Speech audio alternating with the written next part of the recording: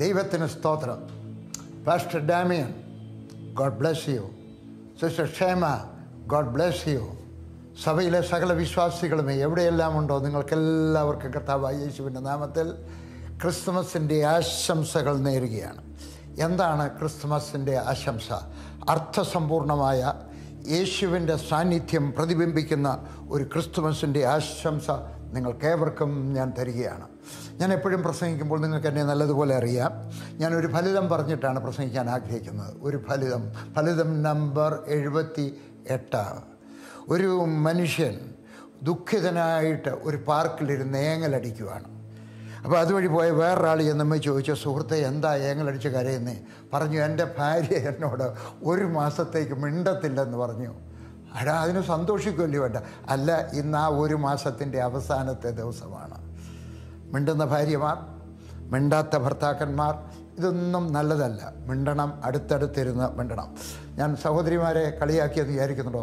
ഇതാ സഹോദരന്മാരുടെ വേറൊരു ജോക്ക്. ഒരു എത്രാമത്തെ ജോക്കാണ്? 342. ഒരിടത്തൊരു സ്ത്രീ ഓഫീസിൽ ജോലി ചെയ്യുകയാണ്. 2 മണിയായപ്പോൾ ഭയങ്കര തലവേദന. ഓഫീസറുടെ ഒക്കെ പറഞ്ഞു, സാറേ ഞാനങ്ങ് വീട്ടിൽ പോയിക്കട്ടെ, സഹിക്കാൻ വയ്യാത്ത ഹെഡേക്ക്. ഓഫീസർ പറഞ്ഞു, പോയാട്ടെ. ആ സഹോദരി അങ്ങ് വീട്ടിൽ പോയി. അടുത്ത ദിവസം രാവിലെ വന്നപ്പോൾ ഓഫീസർ ചോദിച്ചു, എങ്ങനെയുണ്ട് തലവേദന? എൻ്റെ തലവേദന മദ്രാസിൽ പോയിരിക്കുക, 2 ദിവസം കഴിഞ്ഞിട്ടേ വരത്തുള്ളൂ. അല്ലേ? ഭാര്യ തലവേദനയാകാൻ പാടില്ല, ഭർത്താവ് തലവേദനയാകാൻ പാടില്ല. നമ്മൾ പരസ്പരം പ്രോത്സാഹിപ്പിക്കുന്നവരായിരിക്കണം. ഈ ക്രിസ്തുമസ് നിങ്ങൾക്കും എനിക്കും ഒരു പുതിയ ജീവിതവും പുതിയ ജീവനും തരുവാൻ കർത്താവ് ഇടയാക്കി തീർക്കട്ടെ എന്ന് പ്രാർത്ഥിക്കുകയാണ്. ക്രിസ്തുമസ് എന്താണ്? ക്രിസ്തുമസ് ക്രിസ്തുവിൻ്റെ ജനനം ആഘോഷിക്കുന്നതാണ് ക്രിസ്തുമസ്. എന്നാണ് ക്രിസ്തുമസ്? യേശുക്രിസ്തു ജനിച്ചത് നമുക്കറിഞ്ഞുകൂടാ. വർഷം അറിയത്തില്ല, മാസം അറിയത്തില്ല, ദിവസം അറിയത്തില്ല. ദൈവം അത് ഒളിച്ചു വച്ചിരിക്കുകയാണ്. ദൈവത്തിനത് നമ്മളെ അറിയിക്കണമെന്നുണ്ടായിരുന്നെങ്കിൽ വളരെ നിഷ്പ്രയാസം ഇതിനകത്ത് ഒരു വാക്യം എഴുതി ചേർത്താൽ മതിയായിരുന്നു. ഇന്നാരുടെ ഭരണകാലത്ത് ഇന്ന മാസം ഉണ്ടായിരുന്നു അന്ന്, അല്ലേ? ശബത്തിന് ഇത്ര ദിവസം മുമ്പ് വളരെ ഈസി ആയിട്ട് ചെയ്യാവുന്നൊരു കാര്യമേ ഉള്ളായിരുന്നു. പക്ഷെ ദൈവം അത് ഒളിച്ചു വെച്ചു. എന്താ കാര്യം? നാം ഒരു ദിവസത്തെ ആരാധിക്കാൻ പാടില്ല. അതുകൊണ്ട് ദൈവം ഒളിച്ചു വെച്ചു. ഇതാ ഒരു വാക്യം നിങ്ങൾ ശ്രദ്ധിച്ചാട്ട്. ദൈവം പുതിയ നിയമത്തിൽ ഗലാത്യർക്ക് എഴുതിയ ലേഖനം 4-ാം അധ്യായത്തിൻ്റെ 10-11 വാക്യങ്ങൾ, നിങ്ങൾ ദിവസങ്ങളും മാസങ്ങളും കാലങ്ങളും ആണ്ടുകളും പ്രമാണിക്കുന്നു. ദൈവത്തിൻ്റെ പരാതിയാണ്, യേശുക്രിസ്തുവിൻ്റെ പരാതിയാണ്, പൗലോസിൻ്റെ പരാതിയാണ്, ദൈവത്തിൻ്റെ ആത്മാവിൻ്റെ പരാതിയാണ്. പാടില്ല. ഞാൻ നിങ്ങൾക്ക് വേണ്ടി അധ്വാനിച്ചത് വെറുതെയായി എന്ന് ഞാൻ ഭയപ്പെടുന്നു എന്ന് പറഞ്ഞാൽ, നാം ദിവസങ്ങൾ, മാസങ്ങൾ, കാലങ്ങൾ, കറുത്തവാവ്, വെളുത്തവാവ്, പെസഹ, ഇങ്ങനെയൊക്കെയുള്ള ദിവസങ്ങളൊന്നും നമ്മൾ ആഘോഷിക്കാൻ പാടില്ല, പ്രത്യേകിച്ച് വയ്ക്കാൻ പാടില്ല. അടുത്ത ചോദ്യം, എന്നാണ് യേശു ജനിച്ചത്? ഏത് വർഷമായിരിക്കും? നമുക്ക് യാതൊരു പിടിയില്ല. നമ്മളിങ്ങനെ പറയും ഇത് 2020 യേശുക്രിസ്തു. ഇല്ല, അത് പണ്ട് ആരാണ്ടൊക്കെ ഇങ്ങനെ കണക്ക് കൂട്ടിയൊക്കെ വന്നപ്പോഴാണ്. പക്ഷേ ഇപ്പോഴുള്ള വേദപണ്ഡിതന്മാരുടെ കണക്കൂട്ടലനുസരിച്ച് അത് ശരിയല്ല. എങ്കിലും അവരുടെ ഒരു ഊഹം, യേശുക്രിസ്തു ജനിച്ചത് BC 4-ാം വർഷം ആയിരിക്കാം ആണെന്ന് പറയുന്നില്ല. ഏത് മാസമാകണം അതും നമുക്കറിഞ്ഞുകൂടാ. പക്ഷെ നമുക്കൊരു കാര്യം അറിയാം, തണുപ്പ് കാലത്തല്ല, ചൂടുകാലത്താണ്. 2 പ്രധാനപ്പെട്ട കാരണങ്ങൾ കേട്ടാണ് എന്തുകൊണ്ട് യേശുക്രിസ്തു ജനിച്ചത് തണുപ്പ് കാലത്തല്ല എന്ന് പറയാനായിട്ട്. ഇവിടെ എഴുതിയിരിക്കുകയാണ്, ആട്ടിടയന്മാർ വെളിം പ്രദേശത്ത് രാത്രിയിൽ കിടന്നുറങ്ങി. അന്നത്തെ കാലത്ത് ഗുഹയ്ക്കകത്താണ് ആടിനെയും മാടിനെയും എല്ലാം സൂക്ഷിക്കുന്നത്. ആട്ടിടയൻ വാതിൽക്കൽ കിടക്കുന്നു. അതുകൊണ്ട് യേശു പറഞ്ഞ് ഞാൻ വാതിലാകുന്നു എന്ന് പറഞ്ഞാൽ ഒരു കള്ളന് വന്ന് അകത്ത് കയറണമെങ്കിൽ എൻ്റെ പുറത്തൂടെ കയറിയ പാനക്കത്തുള്ളൂ. ഒരാടിന് വെളിയിൽ പോകണമെങ്കിൽ. അതുകൊണ്ടാണ് യേശു ക്രിസ്തു വാതിലാകുന്നു എന്ന് പറഞ്ഞത്. അകത്ത് പുറത്ത് വരാനൊക്കത്തില്ല. അപ്പോൾ ആടിനെയെല്ലാം അകത്തിട്ടിട്ട് ആട്ടിടയൻ വാതിൽക്കൽ കിടക്കുന്നു. എന്നാൽ ചൂടുകാലമാണെങ്കിൽ ഈ മൃഗങ്ങളുടെ ശ്വാസോച്ഛ്വാസത്തിന് ഭയങ്കര ചൂടാണ്. എനിക്കറിയാം, അതുകൊണ്ടാണ് ഞാൻ പറയുന്നത്. അതുകൊണ്ട് ആ സമയത്ത് ആട്ടിടയന്മാർ അവർ വെളിയിൽ കിടക്കുന്നു. തണുപ്പ് കാലത്ത് ഒരിക്കലും വെളിയിൽ കിടക്കത്തില്ല. പലസ്തീൻ നാട്ടിലെ കാലാവസ്ഥയും കാശ്മീരിലെ കാലാവസ്ഥയും രണ്ടും ഏകദേശം ഒന്നാണ്. അതുകൊണ്ട് അതോട് ഉറങ്ങുന്നത് ചൂടുകാലത്താണ്. ചൂടുകാലം എന്നാണ് പലസ്തീൻ നാട്ടിൽ കാശ്മീരിലുള്ളതുപോലെ ഏപ്രിൽ മാസം മുതൽ ഒക്ടോബർ മാസം വരെയാണ്. അപ്പോൾ യേശുക്രിസ്തു ജനിച്ചത് ഏപ്രിൽ മാസം കഴിഞ്ഞിട്ട് ഒക്ടോബറിന് മുമ്പ് എപ്പോഴെങ്കിലും ആയിരിക്കാം. ഇത് 2ാമത്തെ തെളിവ്. സകലരും ജനിച്ച നാട്ടിൽ ചെന്ന് പേര് ചാർത്തണം എന്ന ഒരു ഓർഡർ വന്നു. ഒരു കാലത്തും തണുപ്പ് കാലത്ത് അങ്ങനെ ഓർഡർ കൊടുക്കത്തില്ല. കാരണം ആളുകൾ നടന്നു പോകുമ്പോൾ അവർക്ക് താമസിക്കാൻ പ്രയാസമാണ്, ആളുകൾ മരിച്ചു വീഴും. അതുകൊണ്ട് പേര് ചാർത്തുന്നത് എപ്പോഴും, കാരണം ഇന്നത്തെ കാലത്ത് സെൻസസ് എടുക്കാൻ നമ്മുടെ വീട്ടിൽ വരും. അന്നത്തെ കാലത്ത് അങ്ങനെയല്ല. എവിടെയാണോ ജനിച്ചത് അന്ന് കുലമായിട്ടാണ് ജീവിക്കുന്നത്, കുടുംബമായിട്ടാണ് ജീവിക്കുന്നത്. ആ നാട്ടിൽ ചെന്നിട്ട് പേര് ചാർത്തണം. അതുകൊണ്ട് തണുപ്പ് കാലത്തായിരിക്കത്തില്ല, ചൂടുകാലത്ത് ആയിരിക്കാം. പിന്നെ എങ്ങനെയാണ് ഈ ക്രിസ്തുമസ് ആഘോഷം ഈ ഡിസംബറിൽ വന്നത്? AD 440 മുമ്പ് ഒരിക്കലും ക്രിസ്മസ് ആഘോഷിച്ചതായിട്ട് സഭാചരിത്രത്തിലെങ്ങുമില്ല. എന്നാൽ AD 440 റോമൻ സർക്കാരാണ് അതും വന്നത് ഒരു അന്യദേവൻ്റെ ജന്മദിനം അങ്ങ് ആഘോഷിച്ച എന്ന് പറഞ്ഞാൽ ഇപ്പോൾ നമ്മുടെ കേരളത്തിൽ വന്നു കഴിയുമ്പോൾ ഓണം നമുക്കൂടെ അങ്ങ് ആഘോഷിച്ചിട്ട് നമുക്ക് വേറൊരു ദിവസമാക്കാം, പെസഹ ആക്കാം എന്ന് പറഞ്ഞതുപോലെ റോമൻ സർക്കാരാണ് ആക്കിയത്. അങ്ങനെ വന്നു. യേശുവിൻ്റെ ജനനം ബൈബിളിനകത്ത് 2 പുസ്തകങ്ങളിലാണുള്ളത്, 2 സുവിശേഷത്തിൽ, മത്തായിയിലും ലൂക്കോസിലും മാത്രം എഴുതിയിരിക്കുന്നു. യേശുവിൻ്റെ ജനനം സ്വർഗം വിളിച്ചു പറയുന്ന ഒരു സന്ദേശം 7 കൂട്ടം ജനങ്ങളോടാണ് ക്രിസ്തുമസിൻ്റെ സന്ദേശം വിളിച്ചു പറയുന്നത്. എഴുതിയെടുക്കണം. 1 സാധാരണക്കാരോട്. ലൂക്കോസിൻ്റെ സുവിശേഷം 2-ാം അധ്യായം 8 മുതൽ 12 വരെയുള്ള വാക്യങ്ങൾ ഞാൻ വായിക്കട്ടെ. 8 മുതൽ. അന്ന് ആ പ്രദേശത്ത് ഇടയന്മാർ രാത്രിയിൽ ആട്ടിൻകൂട്ടത്തെ കാവൽ കാത്തുകൊണ്ട് വെളിയിൽ പാർത്തിരുന്നു. അപ്പോൾ കർത്താവിൻ്റെ ഒരു ദൂതൻ അവരുടെ അരികെ നിന്ന് കർത്താവിൻ്റെ തേജസ് അവരെ ചുറ്റിമിന്നി അവർ ഭയപരവശരായി തീർന്നു. ദൂതൻ അവരോട് ഭയപ്പെടേണ്ട, സർവ്വജനത്തിന് ഉണ്ടാകുവാനുള്ള ഒരു മഹാസന്തോഷ വാർത്ത ഞാൻ നിങ്ങളെ അറിയിക്കുന്നു. കർത്താവായ ക്രിസ്തു എന്ന രക്ഷിതാവ് ഇന്ന് ദാവീദിൻ്റെ പട്ടണത്തിൽ നിങ്ങൾക്കായി ജനിച്ചിരിക്കുന്നു. നിങ്ങൾക്ക് അടയാളമോ ശീലകൾ ചുറ്റി പുൽത്തോട്ടിയിൽ കിടക്കുന്ന ഒരു ശിശുവിനെ നിങ്ങൾ കാണും എന്ന് പറഞ്ഞു. ലോകത്തിലെ സകലരോടും പറയുന്ന ഒരു സന്ദേശമാണിത്. ഹല്ലേലൂയ. സാധാരണക്കാരോട്, അല്ലേ? സാധാരണക്കാരോട്. നമ്മളെല്ലാവരും സാധാരണക്കാരാണ്. സാധാരണക്കാരോടുള്ള ഒരു സന്ദേശം. ഇതിനകത്തെ 10ഉം 11ഉം ശ്രദ്ധിച്ച് കേൾക്കണം. ദൂതൻ അവരോട്, ആട്ടിടയന്മാരോട്, സാധാരണക്കാർ. ആട്ടിടയന്മാർ വെച്ചാൽ കൂലിപ്പണിക്കാരല്ല, അവർ പണക്കാരാണ്, പണമുള്ളവരാണ്, ജീവിക്കാൻ പരിവുള്ളവരാണ്. ഒരാൾക്ക് 1000 ആട്, വേറൊക്കെ 2000 ആട്. അപ്പോൾ അങ്ങനെ സാധാരണക്കാരോട് പറയുന്ന ഒരു സന്ദേശം. 10-11 വായിക്കട്ടെ ഞാൻ. ദൂതൻ അവരോട് ഭയപ്പെടേണ്ട, സർവ്വജനത്തിനും ഉണ്ടാകുവാനുള്ള ഒരു മഹാസന്തോഷ വാർത്ത ഞാൻ നിങ്ങളെ അറിയിക്കുന്നു. സർവ്വജനത്തിനുമുള്ള സന്തോഷ വാർത്ത. കർത്താവായ ക്രിസ്തു എന്ന രക്ഷിതാവ് ഇന്ന് ദാവീദിൻ്റെ പട്ടണത്തിൽ നിങ്ങൾക്കായി ജനിച്ചിരിക്കുന്നു. ഹല്ലേലൂയ. നിങ്ങൾക്കായിട്ടുള്ള സകല ജനത്തിനുമുള്ള മഹാസന്തോഷം. രക്ഷിതാവ്. ലോകത്തിൽ അനേക ഗുരുക്കന്മാർ ജനിച്ചിട്ടുണ്ട്, പ്രവാചകന്മാർ ജനിച്ചിട്ടുണ്ട്, അവതാരങ്ങൾ ജനിച്ചിട്ടുണ്ട്, ആൾ ദൈവങ്ങൾ ജനിച്ചിട്ടുണ്ട്. പക്ഷേ രക്ഷകൻ ഒരാൾ മാത്രം. മറന്നു പോകരുത്, രക്ഷകൻ ഒരാൾ മാത്രം.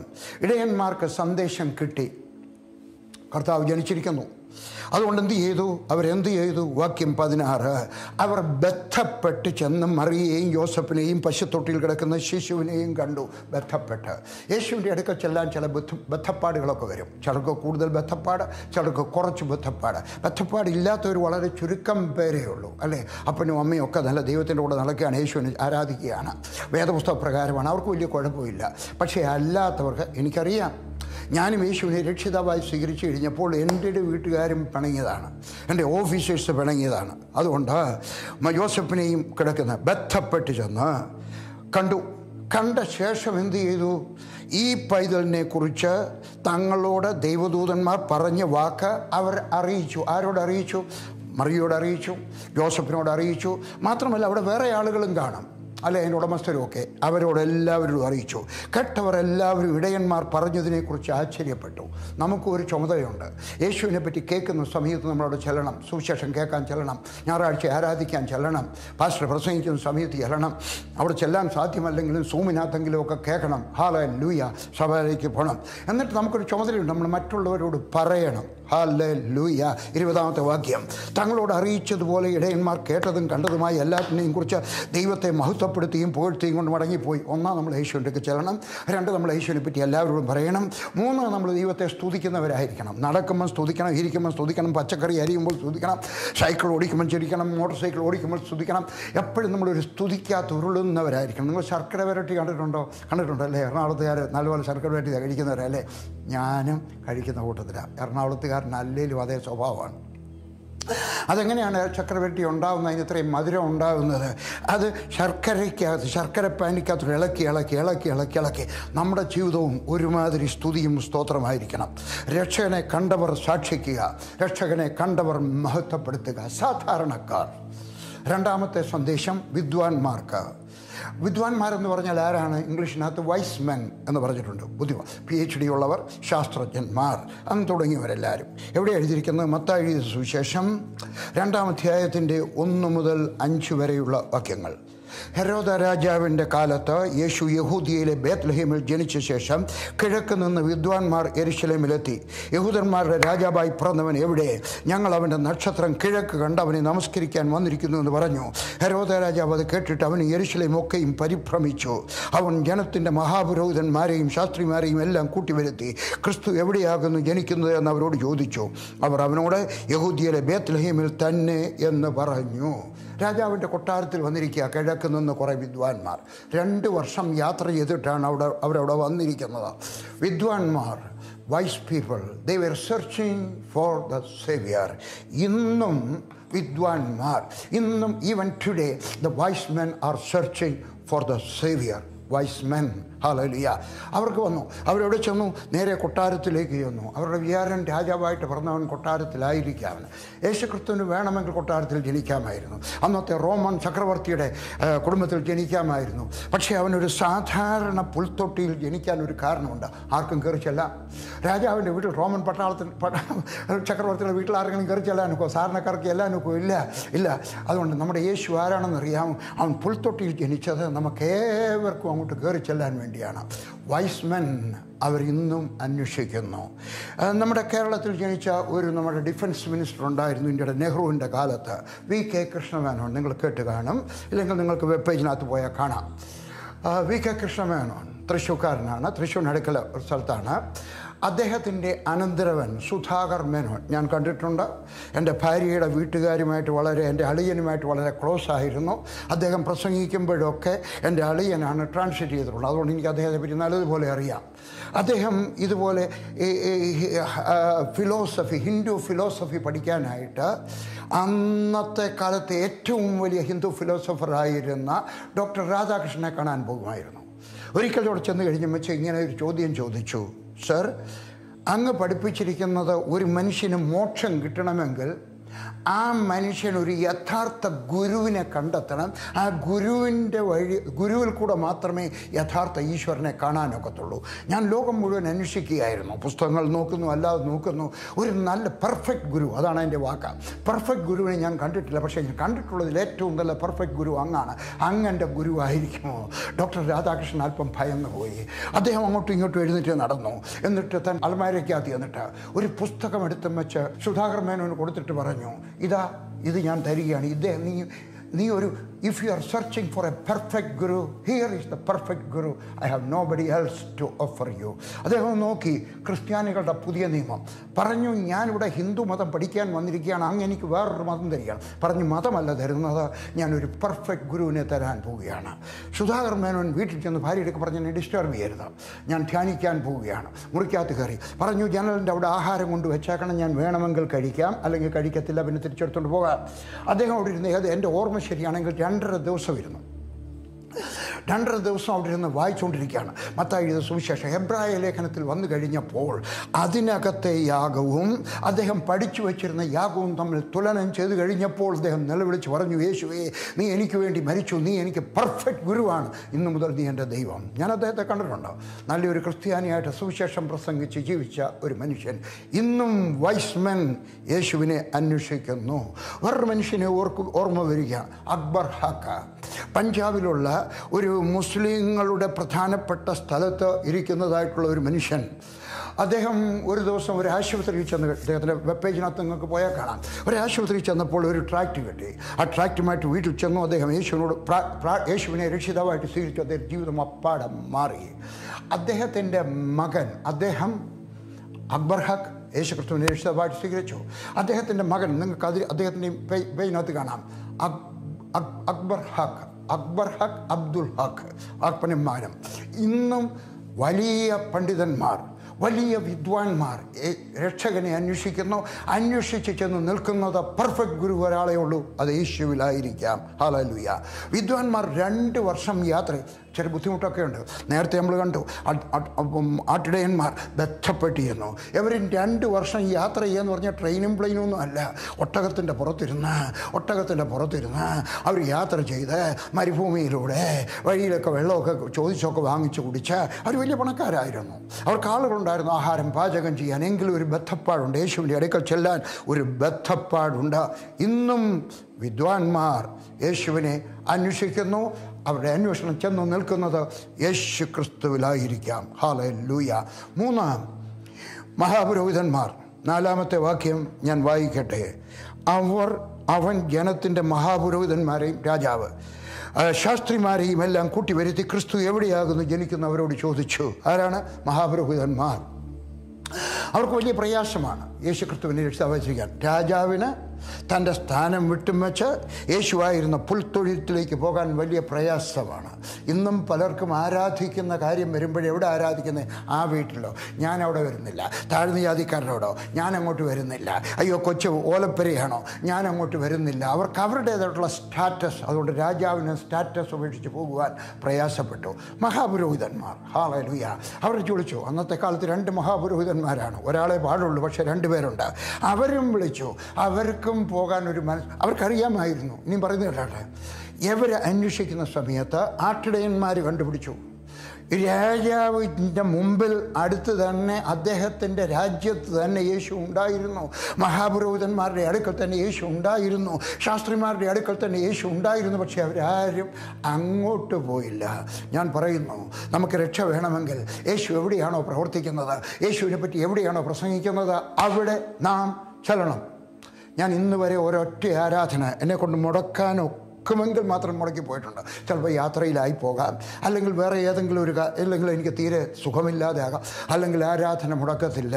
കാരണം ഞാൻ പഠിച്ച ഒരു കാര്യമാണ്. 𝐔𝐏𝐈 എന്ന് പറയുന്ന ഒരു ദിവദാസൻ ഉണ്ടായിരുന്നു അമേരിക്കയിൽ. അദ്ദേഹം പ്രസംഗിക്കുകയാണ്. അദ്ദേഹം വൈകിട്ട് പ്രസംഗിക്കുന്നു, ഞാൻ രാവിലെ പ്രസംഗിക്കുന്നു. അദ്ദേഹം പ്രസംഗിച്ചുകൊണ്ടിരിക്കുമ്പോൾ ഇങ്ങനെ പറഞ്ഞു, 50 വർഷമായി അദ്ദേഹം ഒരു ആസ്പിരിൻ ഗുളി, അവിടുത്തെ ഏറ്റവും വില കുറഞ്ഞ തലവേദനയ്ക്കുള്ള മരുന്നാണ്, പറഞ്ഞ് ഞാൻ ഇന്ന് വരെ ഒരു ആസ്പിരിൻ ഗുളിക പോലും കഴിച്ചിട്ടില്ല. കാരണം ഞാൻ രോഗിയായിട്ടില്ല. അതൊരു വലിയ അത്ഭുതമാണ്. അദ്ദേഹത്തിന് വേണ്ടി മാത്രമല്ല, അദ്ദേഹത്തിൻ്റെ മക്കൾക്ക് പോലും അദ്ദേഹം മരുന്ന് വാങ്ങിച്ചു കൊടുത്തിട്ടില്ല, അച്ചു കുത്തിയിട്ടില്ല, വാക്സിനേഷൻ എടുത്തിട്ടില്ല. അമേരിക്കയിൽ വാക്സിനേഷൻ എടുക്കാതെ കുഞ്ഞുങ്ങൾക്ക് ആർക്കെങ്കിലും പനി വന്നു കഴിഞ്ഞാൽ അപ്പനും അമ്മയും അറസ്റ്റിലായിപ്പോൾ. അദ്ദേഹം എഴുതി കൊടുത്തു, ഞാൻ അതിന് ചുമതലയുള്ളവനാണ്, എൻ്റെ കുഞ്ഞുങ്ങൾക്ക് അസുഖം വരുത്തില്ല. അത് വലിയൊരു അത്ഭുതമായിട്ട് എനിക്കും എൻ്റെ കൂടെ ഉണ്ടായിരുന്ന സഹോദരന്മാർക്കും തോന്നി. അത് കഴിഞ്ഞിട്ട് അദ്ദേഹം ഇങ്ങനെ പ്രസംഗിച്ച് വന്നിട്ട് പറഞ്ഞു, ഞാൻ ഈ 50 വർഷത്തിൽ ഒരൊറ്റ ഞായറാഴ്ച പോലും മുടക്കിയിട്ടില്ല. അദ്ദേഹം അത് 2ഉം കൂടെ കണക്ട് ചെയ്തിട്ടല്ല പറഞ്ഞത്, കോർത്തിണക്കിയിട്ടല്ല പറഞ്ഞു. പക്ഷേ ഞാൻ അങ്ങനെയാണ് കേട്ടത്. ഞാൻ പറയുന്നതിൻ്റെ അർത്ഥം മനസ്സിലായോ? നീ ഒരിക്കലും ആരാധന മുടക്കിയില്ല എങ്കിൽ നിനക്ക് പനി വരുത്തില്ല എന്നല്ല ഞാൻ പറഞ്ഞതിൻ്റെ അർത്ഥം. പിന്നെയോ നീ ആരാധന മുടക്കരുത്. ഈ മഹാപുരോഹിതന്മാർക്ക് അവരുടേതായിട്ടുള്ള വിശ്വാസമുണ്ട്. ആ വിശ്വാസത്തിൽ നിന്ന് അല്പം പോലും അങ്ങോട്ട് മാറാൻ അവർക്ക് മനസ്സില്ല. അവർ വിചാരിച്ചു, കർത്താവ് വന്നെങ്കിൽ എൻ്റെ വീട്ടിലല്ലയോ വരേണ്ടത്, എൻ്റെ സഭയിലല്ലയോ വരേണ്ടത്, എൻ്റെ പള്ളിയിലല്ലയോ വരേണ്ടത്. അല്ല, ദൈവം എവിടെയും പ്രത്യക്ഷപ്പെടാം. ഹല്ലേലൂയ. പാവപ്പെട്ടവൻ്റെ വീട്ടിൽ പ്രത്യക്ഷപ്പെടാം, പണക്കാരൻ്റെ വീട്ടിൽ പ്രത്യക്ഷപ്പെടാം, സാധാരണക്കാരുടെ ഒരു സഭയിലായിരിക്കും. നിങ്ങളുടെ സഭയിലല്ല എങ്കിലും ദൈവത്തിൻ്റെ ആത്മാവ് പ്രവർത്തിക്കുവാണെങ്കിൽ അവിടെ ചെല്ലാൻ മടിക്കരുത്. ഹല്ലേലൂയ. 3-ാമത്തേത് മഹാപുരോഹിതന്മാർ. അതേ വാക്യത്തിൽ തന്നെ പറയുന്നുണ്ട് ശാസ്ത്രിമാർ, മത നേതാക്കന്മാർ. യേശു അവിടെ ഉണ്ട് എന്ന് അവരടുക്കലായിരുന്നു, അവർ പോയില്ല. ഹല്ലേലൂയ. നാം പോകുവാൻ തയ്യാറാവണം. 5 ഭരണാധിപന്മാർ. രാജാവ്. നമ്മൾ ഒന്നുകൂടെ വായിക്കാം. 7 മുതൽ 12 വരെയുള്ള വാക്യങ്ങൾ ഞാൻ വായിക്കട്ടെ. അപ്പോൾ ഹെരോദാവ് വിദ്വാൻമാരെ രഹസ്യമായി വിളിച്ച് നക്ഷത്രം പ്രത്യക്ഷപ്പെട്ട സമയം അവരോട് സൂക്ഷ്മമായി ചോദിച്ചറിഞ്ഞു. അവരെ ബേത്ലഹേമിൽ അയച്ചു. നിങ്ങൾ ചെന്ന് ശിശുവിനെക്കുറിച്ച് സൂക്ഷ്മമായി അന്വേഷിപ്പീൻ, കണ്ടെത്തിയാൽ ഞാനും ചെന്നവനെ നമസ്കരിക്കേണ്ടതിന് വന്ന് എന്നെ അറിയിപ്പിനെന്ന് പറഞ്ഞു. രാജാവ് പറഞ്ഞത് കേട്ടവർ പുറപ്പെട്ടു. അവർ കിഴക്ക് കണ്ട നക്ഷത്രം ശിശു ഇരിക്കുന്ന സ്ഥലത്തിന് മീതെ വന്ന് നിൽക്കുവോളം അവർക്ക് മുമ്പായി പോയിക്കൊണ്ടിരുന്നു. നക്ഷത്രം കണ്ടതുകൊണ്ട് അവർ അത്യന്തം സന്തോഷിച്ചു. ആ വീട്ടിൽ ചെന്ന് ശിശുവിനെ അമ്മയായ മറിയോട്, നിങ്ങൾ ശ്രദ്ധിക്കണം, നമ്മുടെ വേദപുസ്തകം ഉണ്ടോ, പേന ഉണ്ടോ? റെഡിയായിരുന്നാട്ടെ. ഞാൻ പറയുന്ന ഒരു വാക്ക് നിങ്ങൾക്ക് താല്പര്യം തോന്നിയാൽ അടിവരയിടാം. ആ വീട്ടിൽ ചെന്നു, ശിശുവിനെ അമ്മയായ മറിയോടുകൂടെ കണ്ടു, വീണ് അവനെ നമസ്കരിച്ചു. അമ്മയും മോനും കൂടെ കണ്ടു. പക്ഷെ നമസ്കരിച്ചത് അമ്മയല്ല കേട്ടോ. വേദപുസ്തകം പഠിച്ചാട്ട്. ഇതെൻ്റെ ഉപദേശമല്ല, എൻ്റെ വേദപുസ്തകത്തെ ദൈവത്തിൻ്റെ പരിശുദ്ധാത്മാവ് ദൈവത്തിൽ എഴുതിക്കുക. അല്ലെങ്കിൽ പറഞ്ഞ് അമ്മയും മോൻ കുഞ്ഞിനെയും കൂടെ കണ്ടു, അവരെ നമസ്കരിച്ചു. ഇല്ല, അവനെ മാത്രം, അവരെയല്ല, അവനെ മാത്രം നമസ്കരിച്ചു. നിശ്ചയപാത്രങ്ങൾ തുറന്നവന് പൊന്നും കുന്തിരിക്കവും മൂരും കാഴ്ചവെച്ചു. പൊന്നും കുന്തിരിക്കവും മൂരും കാഴ്ചവെച്ചു. ഇത് വെച്ചുകൊണ്ട് ചിലരൊക്കെ പറയാറുണ്ട്, യേശുവിനെ കാണാൻ പോയ വിദ്വാൻമാർ 3 പേര്. തെറ്റ് അങ്ങനെ എങ്ങും പറഞ്ഞിട്ടില്ല. കാരണം അവർ കുറഞ്ഞതൊരു 30, 40, 50 പേര് കാണുമായിരുന്നു. കാരണം അവർക്ക് വേണ്ടി കൂടാരം രാത്രിയിൽ അടിക്കണം, അവരുടെ വേലക്കാർ കാണാം, അവർ പലരും ഉണ്ടായിരുന്നു. ചിലർ പറയുന്നത് കേരളത്തിൽ നിന്നാണ് പോയെന്ന്, ഒരാളെൻ്റെ കൈ പറഞ്ഞ് എറണാകുളത്തിന് അടുക്കുന്ന പോയെ, വേറൊരാൾ പറഞ്ഞ് വേറൊരു സ്ഥലത്തു നിന്നാണ് പോയത്. അല്ല, എവിടെ നിന്നും അല്ല, അവർ കിഴക്ക് നിന്ന് എവിടെ നിന്നോ വന്നു. മലയാളികളാണെന്ന് നിങ്ങൾ എഴുതിയിട്ടില്ല, എവിടുത്തുകാരും ആയിക്കോട്ടെ, നമുക്ക് പ്രശ്നമില്ല. മലയാളികളാണെങ്കിൽ ഏറെ സന്തോഷം അല്ലേ, എനിക്കൂടെ അതിനകത്ത് അഭിമാനിക്കാമല്ലോ. ഇല്ല, അവരവിടെ ചെന്ന് പൊന്നും മൂരും മുന്തിരിക്കും എന്ന് പറഞ്ഞു കഴിഞ്ഞാൽ 3-നും അതിൻ്റേതായിട്ടുള്ള അർത്ഥമുണ്ട്. നിങ്ങളുടെ ഭാഷ നിങ്ങളെ പഠിപ്പിച്ചിട്ടുണ്ട്. ദൈവത്തിന് സ്തോത്രം. നല്ലൊരു പാസ്റ്ററെ ദൈവം നിങ്ങൾക്ക് തന്നിരിക്കുന്നത് കേട്ടോ. പാസ്റ്ററും പാസ്റ്ററുടെ ഭാര്യയും 2 പേരും നിങ്ങളെ കാര്യമായിട്ട് വേദോസം പഠിപ്പിക്കാം. ഞാൻ പലപ്പോഴും അവരുടെ പ്രസംഗങ്ങളൊക്കെ കേൾക്കും കേട്ടോ, രോമാഞ്ചപ്പെടാം. നല്ല കാര്യമായിട്ട് പഠിപ്പിക്കുന്ന ദൈവദാസന്മാരെ കിട്ടിയ നിങ്ങൾ ഭാഗ്യമുള്ളവരാണ്. ഹല്ലേലൂയ. അവർക്ക് കാഴ്ചവെച്ചു. ഹല്ലേലൂയ. പൊന്നും മൂരും മുന്തിരിക്കവും കാഴ്ചവെച്ചു. ആർക്ക് കാഴ്ചവെച്ചു? യേശുവിന് കാഴ്ചവെച്ചു. ഹല്ലേലൂയ. അതുകൊണ്ട് ഞാൻ നിങ്ങൾക്ക് പറയുകയാണ്, അവരെ പരിശുദ്ധാത്മാവ് നടത്തി. ഇനിയും പറയുന്നത് കേട്ടോ, 12ാമത്തെ വാക്യം. ഹെരോദാവിൻ്റെ അടുക്കൽ മടങ്ങിപ്പോകരുതെന്ന് സ്വപ്നത്തിൽ അരുളപ്പാടുണ്ടായിട്ട് അവർ വേറെ വഴിയായി സ്വദേശത്തേക്ക് മടങ്ങിപ്പോയി. ഇങ്ങോട്ട് വന്നത് എങ്ങനെയാണ്? നക്ഷത്രം അവരെ വഴി നടത്തി. അങ്ങോട്ട് പോയത് എങ്ങനെയാണ്? യേശുവിനെ കണ്ട് ആരാധിച്ചിട്ട് അവർ വേറൊരു വഴിയായിട്ട്. ഇനിയും പറയുന്നത് കേട്ടാട്ടെ, അവരിങ്ങോട്ട് വന്നത് നക്ഷത്രത്തെ കണ്ടുകൊണ്ടാണ്. അങ്ങോട്ട് പോയത് യേശുവിനെ ഹൃദയത്തിൽ സ്വീകരിച്ചതുകൊണ്ട്. ഹല്ലേലൂയ. നിങ്ങൾ ഇന്ന് വരെ യേശു ക്രിസ്തുവിനെ രക്ഷിതാവായി സ്വീകരിച്ചിട്ടില്ല എങ്കിൽ ഇന്ന് നിങ്ങളുടെ ദിവസമാണ്. ഇന്ന് നിങ്ങൾ യേശു ക്രിസ്തുവിനെ രക്ഷിതാവായി സ്വീകരിക്കണം. നിങ്ങൾ പറയണം, യേശു ക്രിസ്തുവേ, നീ ഭൂമിയിൽ ജനിച്ചു, 2020-ലധികം വർഷങ്ങൾക്ക് മുമ്പ് നീ ജനിച്ചു, നീ ക്രൂശിൽ മരിച്ചു, എനിക്ക് വേണ്ടിയാണ് മരിച്ചത്, നീ ഇന്നു മുതൽ എൻ്റെ രക്ഷകൻ. ഹല്ലേലൂയ. എൻ്റെ സ്നേഹിതനായിരുന്ന ഒരു പട്ടക്കാരനുണ്ട്, ഇംഗ്ലണ്ടിൽ ജനിച്ചു, പാപം ചെയ്യാത്ത വിശുദ്ധ ജീവിതം നയിച്ചു. ഒരു പാപവും ചെയ്തില്ലെന്നല്ല പറഞ്ഞത്, വിശുദ്ധ ജീവിതം ചെയ്ത മനുഷ്യൻ. അദ്ദേഹത്തിൻ്റെ വിദ്യാഭ്യാസം, കോളേജ് വിദ്യാഭ്യാസം പൂർത്തിയായി കഴിഞ്ഞപ്പോൾ അദ്ദേഹം സെമിനാരിയിൽ പോയി. അദ്ദേഹത്തിൻ്റെ പേര് ജോൺ റേ സാഹിബാണ്. അത് കഴിഞ്ഞ് സെമിനാരിയിൽ പോയി കഴിഞ്ഞ് വെച്ചാൽ അദ്ദേഹം പാകിസ്ഥാനിലെ പട്ടക്കാരനായിട്ട് പോയി, മിഷണറി ആയിട്ട് പോയി. അവിടുന്ന് തിരിച്ച് അദ്ദേഹം ഇംഗ്ലണ്ടിൽ പോയി. ഇംഗ്ലണ്ടിൽ നിന്ന് തിരിച്ച് വീണ്ടും അദ്ദേഹം ഇന്ത്യയിൽ വന്നു. ശ്രീനഗറിൽ പോയിട്ട് അവിടുത്തെ CNI ചർച്ചിലെ അസിസ്റ്റൻറ്റ് പാസ്റ്ററായിട്ടിരിക്കുകയാണ്. എൻ്റെ വീട്ടിൽ വന്ന് താമസിച്ചിട്ടുണ്ട്, പഞ്ചാബിൽ വന്ന് താമസിച്ചിട്ടുണ്ട്, എനിക്കറിയാം, പല പ്രാവശ്യം ഞാൻ കണ്ടിട്ടുണ്ട്. അദ്ദേഹം അവിടെ ആയിരിക്കുന്ന സമയത്ത് തെക്കേ ഇന്ത്യയിൽ നിന്ന് ഒരു കൺവെൻഷൻ പ്രസംഗകൻ, ആരാണെന്ന് പറഞ്ഞത് മറന്നുപോയി കേട്ടോ ഞാൻ. അവിടെ നിങ്ങളിപ്പോഴും ചെല്ലാമെങ്കിൽ ശ്രീനഗറിലെ CNI ചർച്ചിനകത്ത് അവരുടെ ഈ അച്ഛൻ്റെ ജോൺ റേ എന്ന് പറഞ്ഞ അച്ഛൻ്റെ ജീവചരിത്രം എഴുതി വെച്ച റെക്കോർഡിനകത്ത് കിടപ്പുണ്ട്. ഈ തെക്കേ ഇന്ത്യയിൽ പോയ, തമിഴ്നാട്ടിൽ നിന്ന് പോയ ദൈവദാസൻ പ്രസംഗിച്ചു കഴിഞ്ഞപ്പോൾ ഇങ്ങനെ വിളിച്ചു പറഞ്ഞു, ആരൊക്കെ യേശുവിനെ രക്ഷിതാവായി സ്വീകരിച്ചിട്ടില്ലയോ അവരാരും സ്വർഗത്തിൽ പോകത്തില്ല, മാനസാന്തരപ്പെടാത്ത ഒരുത്തരും സ്വർഗത്തിൽ കാണത്തില്ല, യേശു ക്രിസ്തുവിനെ രക്ഷിതാവായി സ്വീകരിക്കുന്നവർ മാത്രമേ സ്വർഗത്തിൽ പോകത്തുള്ളൂ. പെട്ടെന്നാണ് ഈ അച്ഛൻ ജോൺ റേ വിചാരിച്ചത്, ഞാൻ ഇന്നുവരെ യേശുവിനെ രക്ഷിതാവായിട്ട് സ്വീകരിച്ചിട്ടില്ല, ഞാൻ നല്ലവനായിരുന്നു, ഞാൻ സെമിനാരിൽ പോയതാണ്, പക്ഷേ ഞാൻ ഒരിക്കലും യേശുവിനെ രക്ഷിതാവായിട്ട് സ്വീകരിച്ചിട്ടില്ല.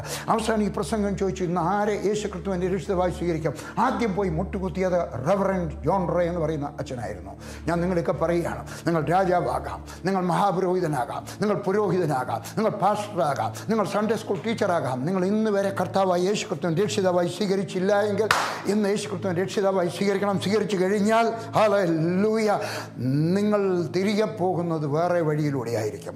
ഇതുവരെ വന്ന വഴിയിലൂടെ ആയിരിക്കത്തില്ല. ഭാര്യ അടിക്കുന്നവൻ്റെ വഴി വേറെ ആയിരിക്കും, കള്ളം പറയുന്നവരുടെ വഴി വേറെ ആയിരിക്കും, ദുർനടപ്പിൽ ജീവിക്കുന്നവൻ്റെ വഴി വേറെ ആയിരിക്കും. വന്നപ്പോൾ നക്ഷത്രം, പോയപ്പോൾ ഹൃദയത്തിൽ യേശു. ഹല്ലേലൂയ. ഈ രാജാവ് ക്രൂരനായിരുന്നു കേട്ടോ. 2 വയസ്സിന് താഴെയുള്ള പിള്ളേരെ എല്ലാം കൊന്നുകളഞ്ഞു. മാത്രമല്ല, ചരിത്രം പറയുന്നു, അദ്ദേഹത്തിൻ്റെ ഭാര്യയെ കൊന്നുകളഞ്ഞു, മക്കളെ കൊന്നുകളഞ്ഞു. ഈ ഡിസംബർ മാസത്തിൻ്റെ ആദ്യത്തെ ഞായറാഴ്ച ഇസ്രായേൽ സർക്കാർ ഇദ്ദേഹത്തിൻ്റെ കൊട്ടാരം സകലർക്കും വേണ്ടി തുറന്നിട്ടിരിക്കുകയാണ്, ടൂറിസ്റ്റുകൾക്ക് തുറന്നിട്ടിരിക്കുകയാണ്. എന്നിട്ട് അവിടെ എഴുതി വെച്ചിട്ടുണ്ട്, ഈ മനുഷ്യൻ ക്രൂരനായിരുന്നു. നിങ്ങൾ മരിച്ചു കഴിയുമ്പോൾ നിങ്ങളെപ്പറ്റി എന്തോ പറയും? നിങ്ങളുടെ ഭാര്യ എന്ത് പറയും? നിങ്ങളുടെ ഭർത്താവ് എന്ത് പറയും? ഇങ്ങനെ ഞാനൊരു വലുതും ഓർമ്മ വരികയാണ്. ഒരു മനുഷ്യൻ മരിച്ചു കഴിഞ്ഞാൽ അദ്ദേഹത്തിന് ശവം വെച്ചിട്ടുണ്ട്. അപ്പോൾ അവിടെ നിന്നുകൊണ്ട് ഇങ്ങനെ പാസ്റ്റർ പട്ടക്കാരൻ ആരെങ്കിലും സഭാശ്വരം വിളിച്ച് പറയണം, ഇദ്ദേഹം നല്ലവനായിരുന്നു, ഇദ്ദേഹം ഭാര്യയെ സ്നേഹിച്ചോ, പള്ളിയെ സ്നേഹിച്ചോ, ആരാധനയ്ക്ക് വരുമായിരുന്നു എന്നൊക്കെ പറഞ്ഞു. അപ്പോൾ ഭാര്യ അവിടെ ഇരുന്നുകൊണ്ടൊരു കൊച്ചൻ്റെയൊക്കെ പറഞ്ഞു, മോനെ ആ ശവപ്പെട്ടിക്കകത്തോട്ട് നോക്കിയാൽ നമ്മുടെ അപ്പൻ തന്നെയാണോ അതോ വേറെ വല്ലവരും ആണോ? നിങ്ങൾ മരിച്ചതിന് ശേഷം നിങ്ങളുടെ ഭാര്യ എന്ത് പറയും? നിങ്ങൾ മരിച്ചതിന് ശേഷം നിങ്ങളുടെ ഭർത്താവ് എന്ത് പറയും? നിങ്ങൾ മരിച്ചതിന് ശേഷം നിങ്ങളുടെ മക്കൾ എന്ത് പറയും? നിങ്ങൾ മരിച്ചതിന് ശേഷം നിങ്ങളുടെ വീട്ടിലെ വേലക്കാരി എന്ത് പറയും? നിങ്ങൾ മരിച്ചതിന് ശേഷം നിങ്ങളുടെ നാട്ടുകാരെന്ത് പറയും? ഹല്ലേലൂയ. ആറാമത്തെ കാര്യം, രക്ഷകനെ അന്വേഷിച്ച് കാത്തിരിക്കുന്ന ഭക്തന്മാർക്കൊരു സന്ദേശം.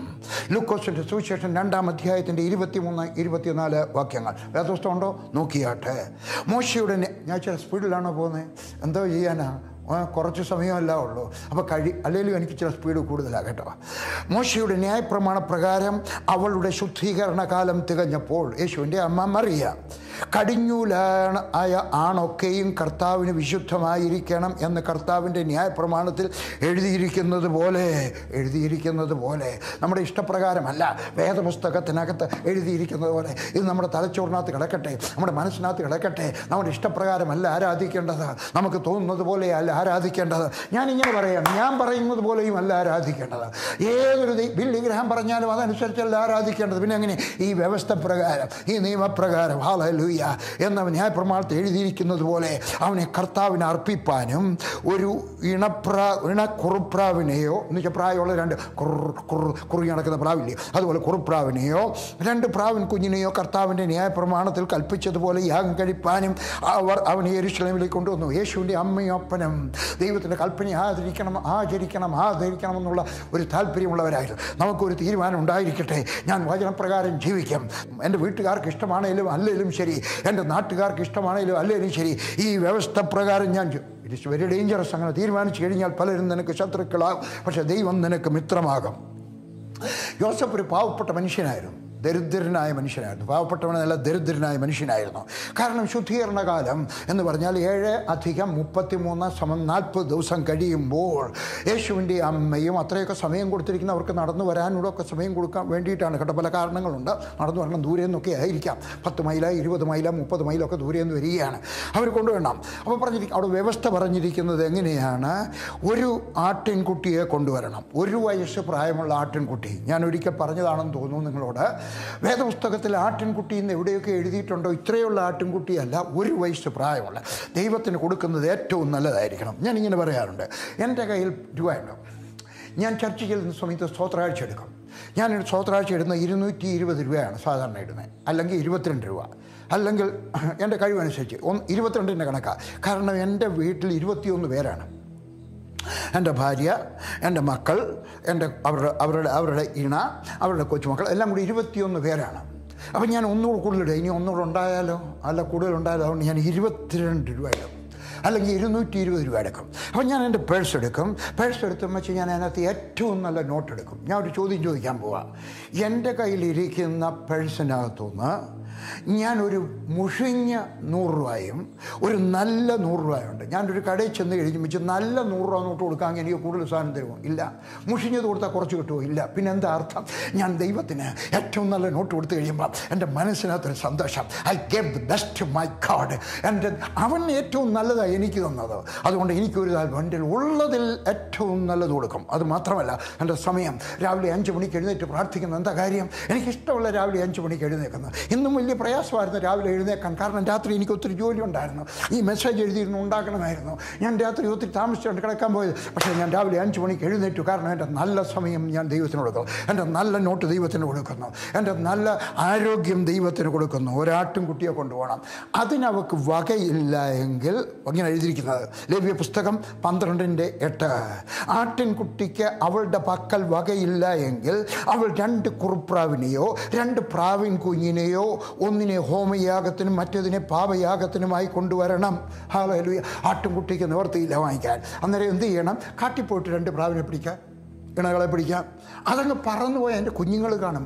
ആർക്കും ചെയ്യാവുന്ന വ്യവസ്ഥ മാത്രമേ ദൈവം കൊടുത്തിട്ടുള്ളൂ. ചെയ്യാനൊക്കാത്തതിനുള്ള വ്യവസ്ഥ ദൈവം തന്നിട്ടില്ല. ഹല്ലേലൂയ. അതുകൊണ്ട് യേശുവിൻ്റെ അമ്മയ്ക്കും അപ്പനും ആട്ടിൻകുട്ടിയെ കൊടുക്കാൻ നിവൃത്തിയില്ലാത്തത് കൊണ്ടാണ് ദരിദ്രരെ ഞാൻ നിങ്ങളോട് പറയട്ടെ, ജീവിക്കാൻ നിവൃത്തിയില്ലാത്തവരെ ഞാൻ നിങ്ങളൊക്കെ പറയട്ടെ, എൻ്റെ ദൈവം നിൻ്റെ രൂപ നോക്കിയിട്ടല്ല, നിൻ്റെ ആട്ടിൻകുട്ടിയുടെ വലിപ്പം നോക്കിയിട്ടല്ല, നീ കൊടുക്കുന്ന കാളയുടെ വലിപ്പം നോക്കിയിട്ടല്ല, നീ കൊടുക്കുന്ന സ്വർണ്ണമാലയുടെ വലിപ്പം നോക്കിയിട്ടല്ല, പിന്നെയോ നീ കൊണ്ടുവരുന്ന നിൻ്റെ മനസ്സിനെ നോക്കിയിട്ടാണ് അവൻ അനുഗ്രഹിക്കുന്നത്. ഹല്ലേലൂയ.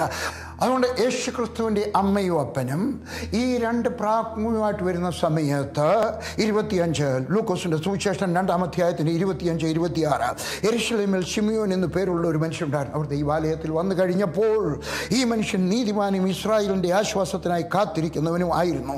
പരിശുദ്ധാത്മാവും അവൻ്റെ മേലുണ്ടായിരുന്നു. ക്രിസ്തുവിനെ കാണും മുമ്പേ മരണം കാണുകയില്ല എന്ന പരിശുദ്ധാത്മാവിൽ അവന് അരുളപ്പാട് പണ്ടുണ്ടായിരുന്നു. ഹല്ലേലൂയ. ഹല്ലേലൂയ. പ്രവചനം പൂർത്തിയാക്കുന്നവനാണ് എൻ്റെ ദൈവം. ഹല്ലേലൂയ. ഞാൻ ഈ പറഞ്ഞ എൻ്റെ അർത്ഥം മനസ്സിലായോ? ദൈവം നിന്നോട് എന്തെങ്കിലും പറഞ്ഞിട്ടുണ്ടെങ്കിൽ എഴുതിയെടുക്കണം കേട്ടോ. ആരെങ്കിലും എന്തെങ്കിലും പറയുമ്പോഴത്തേക്ക് കേട്ട് വെച്ച് പോവല്ല. എനിക്കൊരിക്കലും ഒരു അബദ്ധം പറ്റി.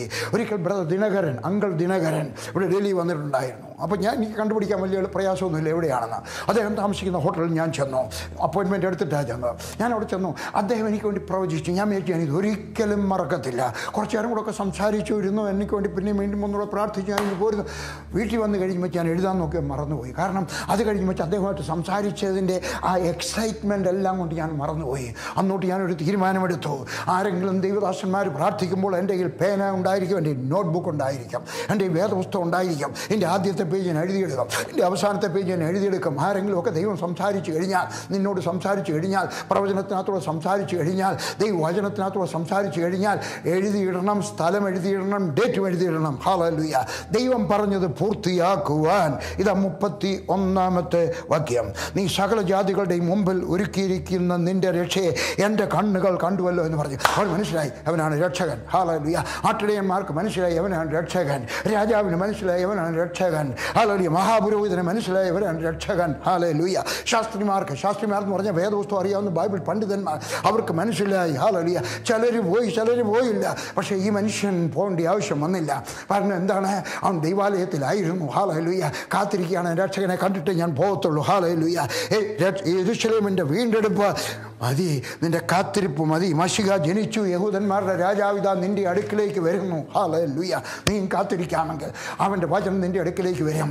ഒന്നുകിൽ ടെലിവിഷനകത്തായിരിക്കും വരുന്നത്, അല്ലെങ്കിൽ യൂട്യൂബിലായിരിക്കും വരുന്നത്, അല്ലെങ്കിൽ ഒരു ട്രാക്റ്റായിട്ടായിരിക്കും വരുന്നത്, അല്ലെങ്കിൽ ഒരു പുസ്തകമായിട്ടായിരിക്കാം വരുന്നത്, അല്ലെങ്കിൽ ഒരു മാസികയിൽ ഒരു ആർട്ടിക്കിളായിട്ടായിരിക്കും വരുന്നത്. ഞാൻ ഇപ്പോഴും ഓർക്കുന്നു, എനിക്കൊരിക്കൽ പൈൽസിൻ്റെ ഓപ്പറേഷൻ കഴിഞ്ഞു. ഒരു മൈനർ ഓപ്പറേഷൻ, ചെറിയൊരു ഓപ്പറേഷൻ. പക്ഷേ ഡോക്ടർ എന്നോട് ന്യായം കാണിച്ചില്ല. എന്നോട് പറഞ്ഞു സാരമില്ല, ഇനി വീട്ടിൽ പോയി കുഴപ്പമൊന്നുമില്ലെന്ന് പറഞ്ഞു. അപ്പോൾ അത് കഴിഞ്ഞിട്ട് ഞാൻ ഇവിടുന്ന് നേരെ പോയത് ബോംബെയിലാണ്. ബോംബെയിൽ 5 ദിവസത്തെ ക്രൂസൈഡായിരുന്നു.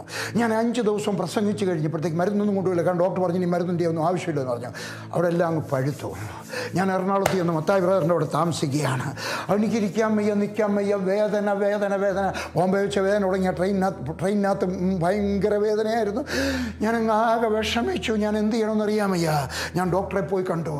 ഡോക്ടർ എൻ്റെയൊക്കെ പറഞ്ഞു, മത്തായി ബ്രദറിൻ്റെയൊക്കെ ചോദിച്ചറിയാൻ ഡോക്ടർ ആരാണെന്ന്. അവിടെയുള്ള ഒരു ഡോക്ടർ, ഒരു ക്രിസ്ത്യാനി ഡോക്ടർ. അദ്ദേഹത്തിൻ്റെയൊക്കെ പറഞ്ഞു കഴിഞ്ഞാൽ അദ്ദേഹം പറഞ്ഞു മീറ്റിംഗ് എല്ലാം ക്യാൻസൽ ചെയ്യണം, നാളെ കിടക്കാനൊക്കത്തില്ല, മുഴുവൻ പഴുത്തിരിക്കുകയാണ്. അല്ലെങ്കിൽ വല്ലാതെ പഴുത്തിരിക്കുകയാണ്. ഞാൻ മുറി പോയി കിടക്കുക. മീറ്റിംഗ് എല്ലാം ക്യാൻസൽ ചെയ്യാൻ എളുപ്പമാണ്. ഞാൻ മത്തായി ബ്രദറിനെ വിളിച്ച് പറഞ്ഞു, 1 മാസത്തെ മീറ്റിംഗ് അറേഞ്ച് ചെയ്തിരിക്കുകയാണ്. തിരുവനന്തപുരം മുതൽ കാസർഗോഡ് വരെ മീറ്റിംഗ് അറേഞ്ച് ചെയ്യും. അവരുടെ മീറ്റിംഗ് ക്യാൻസൽ. എല്ലാവരും പരസ്യം ചെയ്തു. ഞാൻ എന്ത് ചെയ്യാൻ? എനിക്ക് അനങ്ങാൻ വയ്യ, എനിക്ക് കിടപ്പാണ്. അവിടെ കിടക്കുമ്പോൾ ഞാൻ വായിച്ചും വെച്ച് കളഞ്ഞ ഒരു മാസിക അവിടെ കിടപ്പുണ്ടായിരുന്നു. വായിച്ചും വെച്ച് കളഞ്ഞതാണ്, മുഴുവൻ വായിച്ചതാണ്. എങ്കിലും കുറേ ഒന്നും വായിക്കാനില്ലാത്തത് കൊണ്ട് ഞാൻ ആ മാസിക എടുത്തു. അതിനകത്ത് ഡോക്ടർ ആനി തയ്യിൽ എന്ന് പറയുന്നത്, ഞാൻ അവരെ അറിയത്തില്ല, അവരെ പറ്റി കേട്ടിട്ടേ ഉള്ളൂ. വടക്കേ ഇന്ത്യയിൽ മിഷണറി ആയിട്ട് പ്രവർത്തിക്കുന്ന ആനി തയ്യൽ എന്ന് പറയുന്ന ഡോക്ടറുടെ ഒരു സാക്ഷ്യം ഉണ്ടായിരുന്നു. ഞാൻ അത് മാത്രം വായിച്ചിട്ടില്ലായിരുന്നു. ഞാനത് വായിച്ചുകൊണ്ടിരുന്ന സമയത്ത് അതിനകത്ത് ആ സഹോദരി സൗഖ്യമായ ഒരു കാര്യം പറഞ്ഞിട്ടുണ്ടായിരുന്നു. അവർ അയർലൻഡിലോ സ്കോട്ട്ലൻഡിലോ ചെന്നിരിക്കുകയാണ്. ഭയങ്കര തണുപ്പ്. ഇവിടുന്ന് ഇന്ത്യക്കാർക്ക് പോയവർക്ക് തയ്ക്കാൻ വയ്യാത്ത തണുപ്പ്. തന്നെയല്ല, മക്കളെയും ഭർത്താവിനെയും ഒക്കെ വിട്ടതിൻ്റെ ദുഃഖം. അവരിങ്ങനെ നിൽക്കുന്ന സമയത്ത് ഒരു സായിപ്പ് അതുവഴി വന്നു ചോദിച്ചു, നീ ഇന്ത്യന്നാണോ? ആണ്. ഇതാ നിനക്ക് വേണ്ടി ഒരു വചനമുണ്ട്. എന്താണ്? നിന്നെ കർത്താവ് സൗഖ്യമാക്കുന്നു.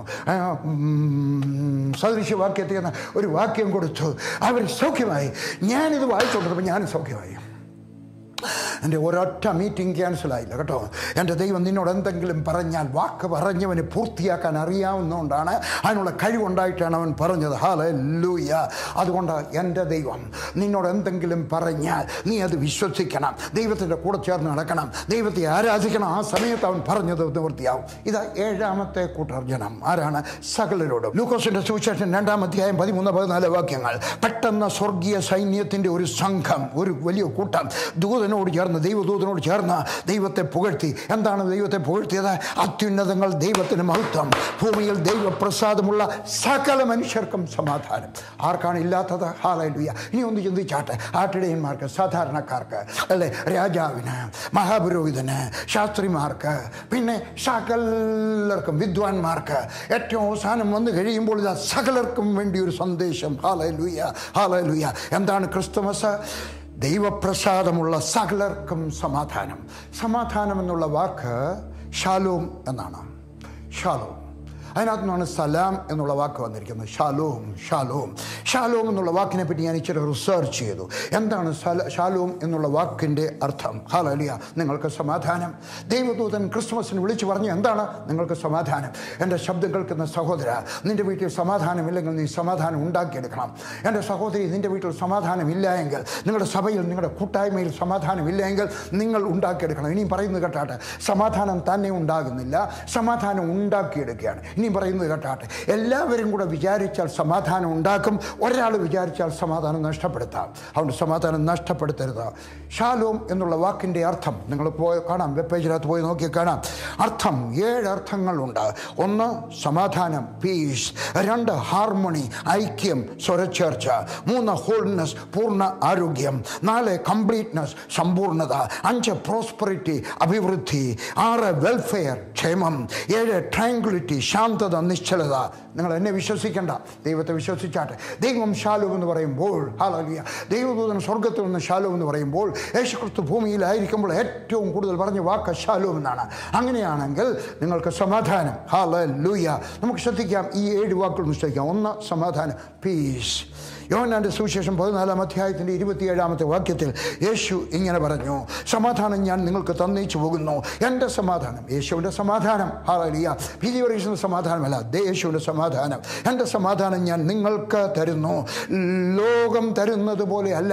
ലോകം തരുന്ന എന്തോ, ഒരു കല്യാണം നടന്നു കഴിയുമ്പോൾ ഒരു സമാധാനം, ഒരു വീട് കിട്ടിക്കഴിയുമ്പോൾ സമാധാനം, ഒരു സ്വർണ്ണമാല കിട്ടിക്കഴിയുമ്പോൾ സമാധാനം, ഒരു കാറ് കിട്ടിക്കഴിയുമ്പോൾ സമാധാനം, മോളെ പേർഷ്യയിൽ അയച്ചു കഴിയുമ്പോൾ ഒരു സമാധാനം. ഇതൊന്നും അല്ല ഞാൻ തരുന്നത്. ഞാൻ നിങ്ങൾക്ക് തരുന്നത്, നിങ്ങളുടെ ഹൃദയം കലങ്ങരുത്, ഭ്രമിക്കുകയും അരുത്. യോഹന്നാൻ 20:19. ഇച്ചിരി വേഗത്തിൽ പോവുകയാണ്. യേശുക്രിസ്തു ഉയർത്തെഴുന്നതിന് ശേഷം ശിഷ്യന്മാർ പേടിച്ച് മുറിക്കകത്ത് കതകടച്ചിരിക്കുന്ന സമയത്ത്, വാതിലടച്ച് ഇരിക്കുമ്പോൾ യേശു ചെന്നിട്ട് പറഞ്ഞു, നിങ്ങൾക്ക് സമാധാനം. എന്നുവെച്ചാൽ അവർക്ക് സമാധാനമില്ല. നിങ്ങൾ സമാധാനമില്ലാത്തവരാണോ? ഇതാ യേശു പറയുന്നു, കർത്താവിൻ്റെ വചനം പറയുന്നു, ഷാലോം, സമാധാനം, നിങ്ങൾക്ക് സമാധാനം. 21-ാമത്തെ വാക്യത്തിൽ അരമണിക്കൂർ കഴിഞ്ഞപ്പോൾ, അല്ലെങ്കിൽ 15 മിനിറ്റ് കഴിഞ്ഞപ്പോൾ, അല്ലെങ്കിൽ കൂടിപ്പോയ 1 മണിക്കൂർ കഴിഞ്ഞപ്പോൾ യേശു വീണ്ടും പറയുകയാണ്, യേശു പിന്നെയും അവരോട് നിങ്ങൾക്ക് സമാധാനം. ഞാൻ ഒരു ചോദ്യം ചോദിക്കാൻ പോകാം. ഇച്ചിരി മുമ്പേ ആ സമാധാനം എന്ന് പറഞ്ഞാൽ ആ സമാധാനം എന്ത് അങ്ങ് പോയോ? നിങ്ങളൊരു കുറച്ച് പെട്രോള് ഒരു കപ്പിനകത്തെടുത്ത് വെക്കാമെങ്കിൽ കുറച്ച് കഴിയുമ്പോൾ നോക്കിയാൽ കാണത്തില്ല, അതങ്ങ് എവാപ്പറേറ്റ് ആയിട്ട് പോകും, അതങ്ങ് ആവിയായിട്ട് പോകും. യേശു കൊടുത്ത സമാധാനം അരമണിക്കൂർ കഴിഞ്ഞപ്പോൾ ആവിയായിട്ട് പോയോ? ഇല്ല. പിന്നെ എന്താണ്? ഇനി കേട്ടെ, ഹല്ലേലൂയ, നിങ്ങൾ പറയുന്നത് കേട്ടെ, ദൈവിക സമാധാനം നിങ്ങളുടെ ജന്മാവകാശമാണ്. ശിഷ്യനാണെങ്കിൽ നിങ്ങളുടെ ജന്മാവകാശമാണ്. നിങ്ങൾ ഭൂമിയിൽ മനുഷ്യനായിട്ട് ജനിച്ചപ്പോൾ ശാപത്തിന് അടിമയായിട്ട് ജനിച്ചു, പാപത്തിന് അടിമയായിട്ട് ജനിച്ചു. എന്നാൽ നിങ്ങൾ വീണ്ടും ജനിച്ചു കഴിയുമ്പോൾ ദൈവിക സമാധാനം നിങ്ങളുടെ വീണ്ടും ജനനത്തിൻ്റെ ജന്മ അവകാശമാണ്. ഹല്ലേലൂയ. യേശു ആദ്യം ചെന്നിട്ട് പറഞ്ഞു, നിങ്ങൾക്ക് സമാധാനം.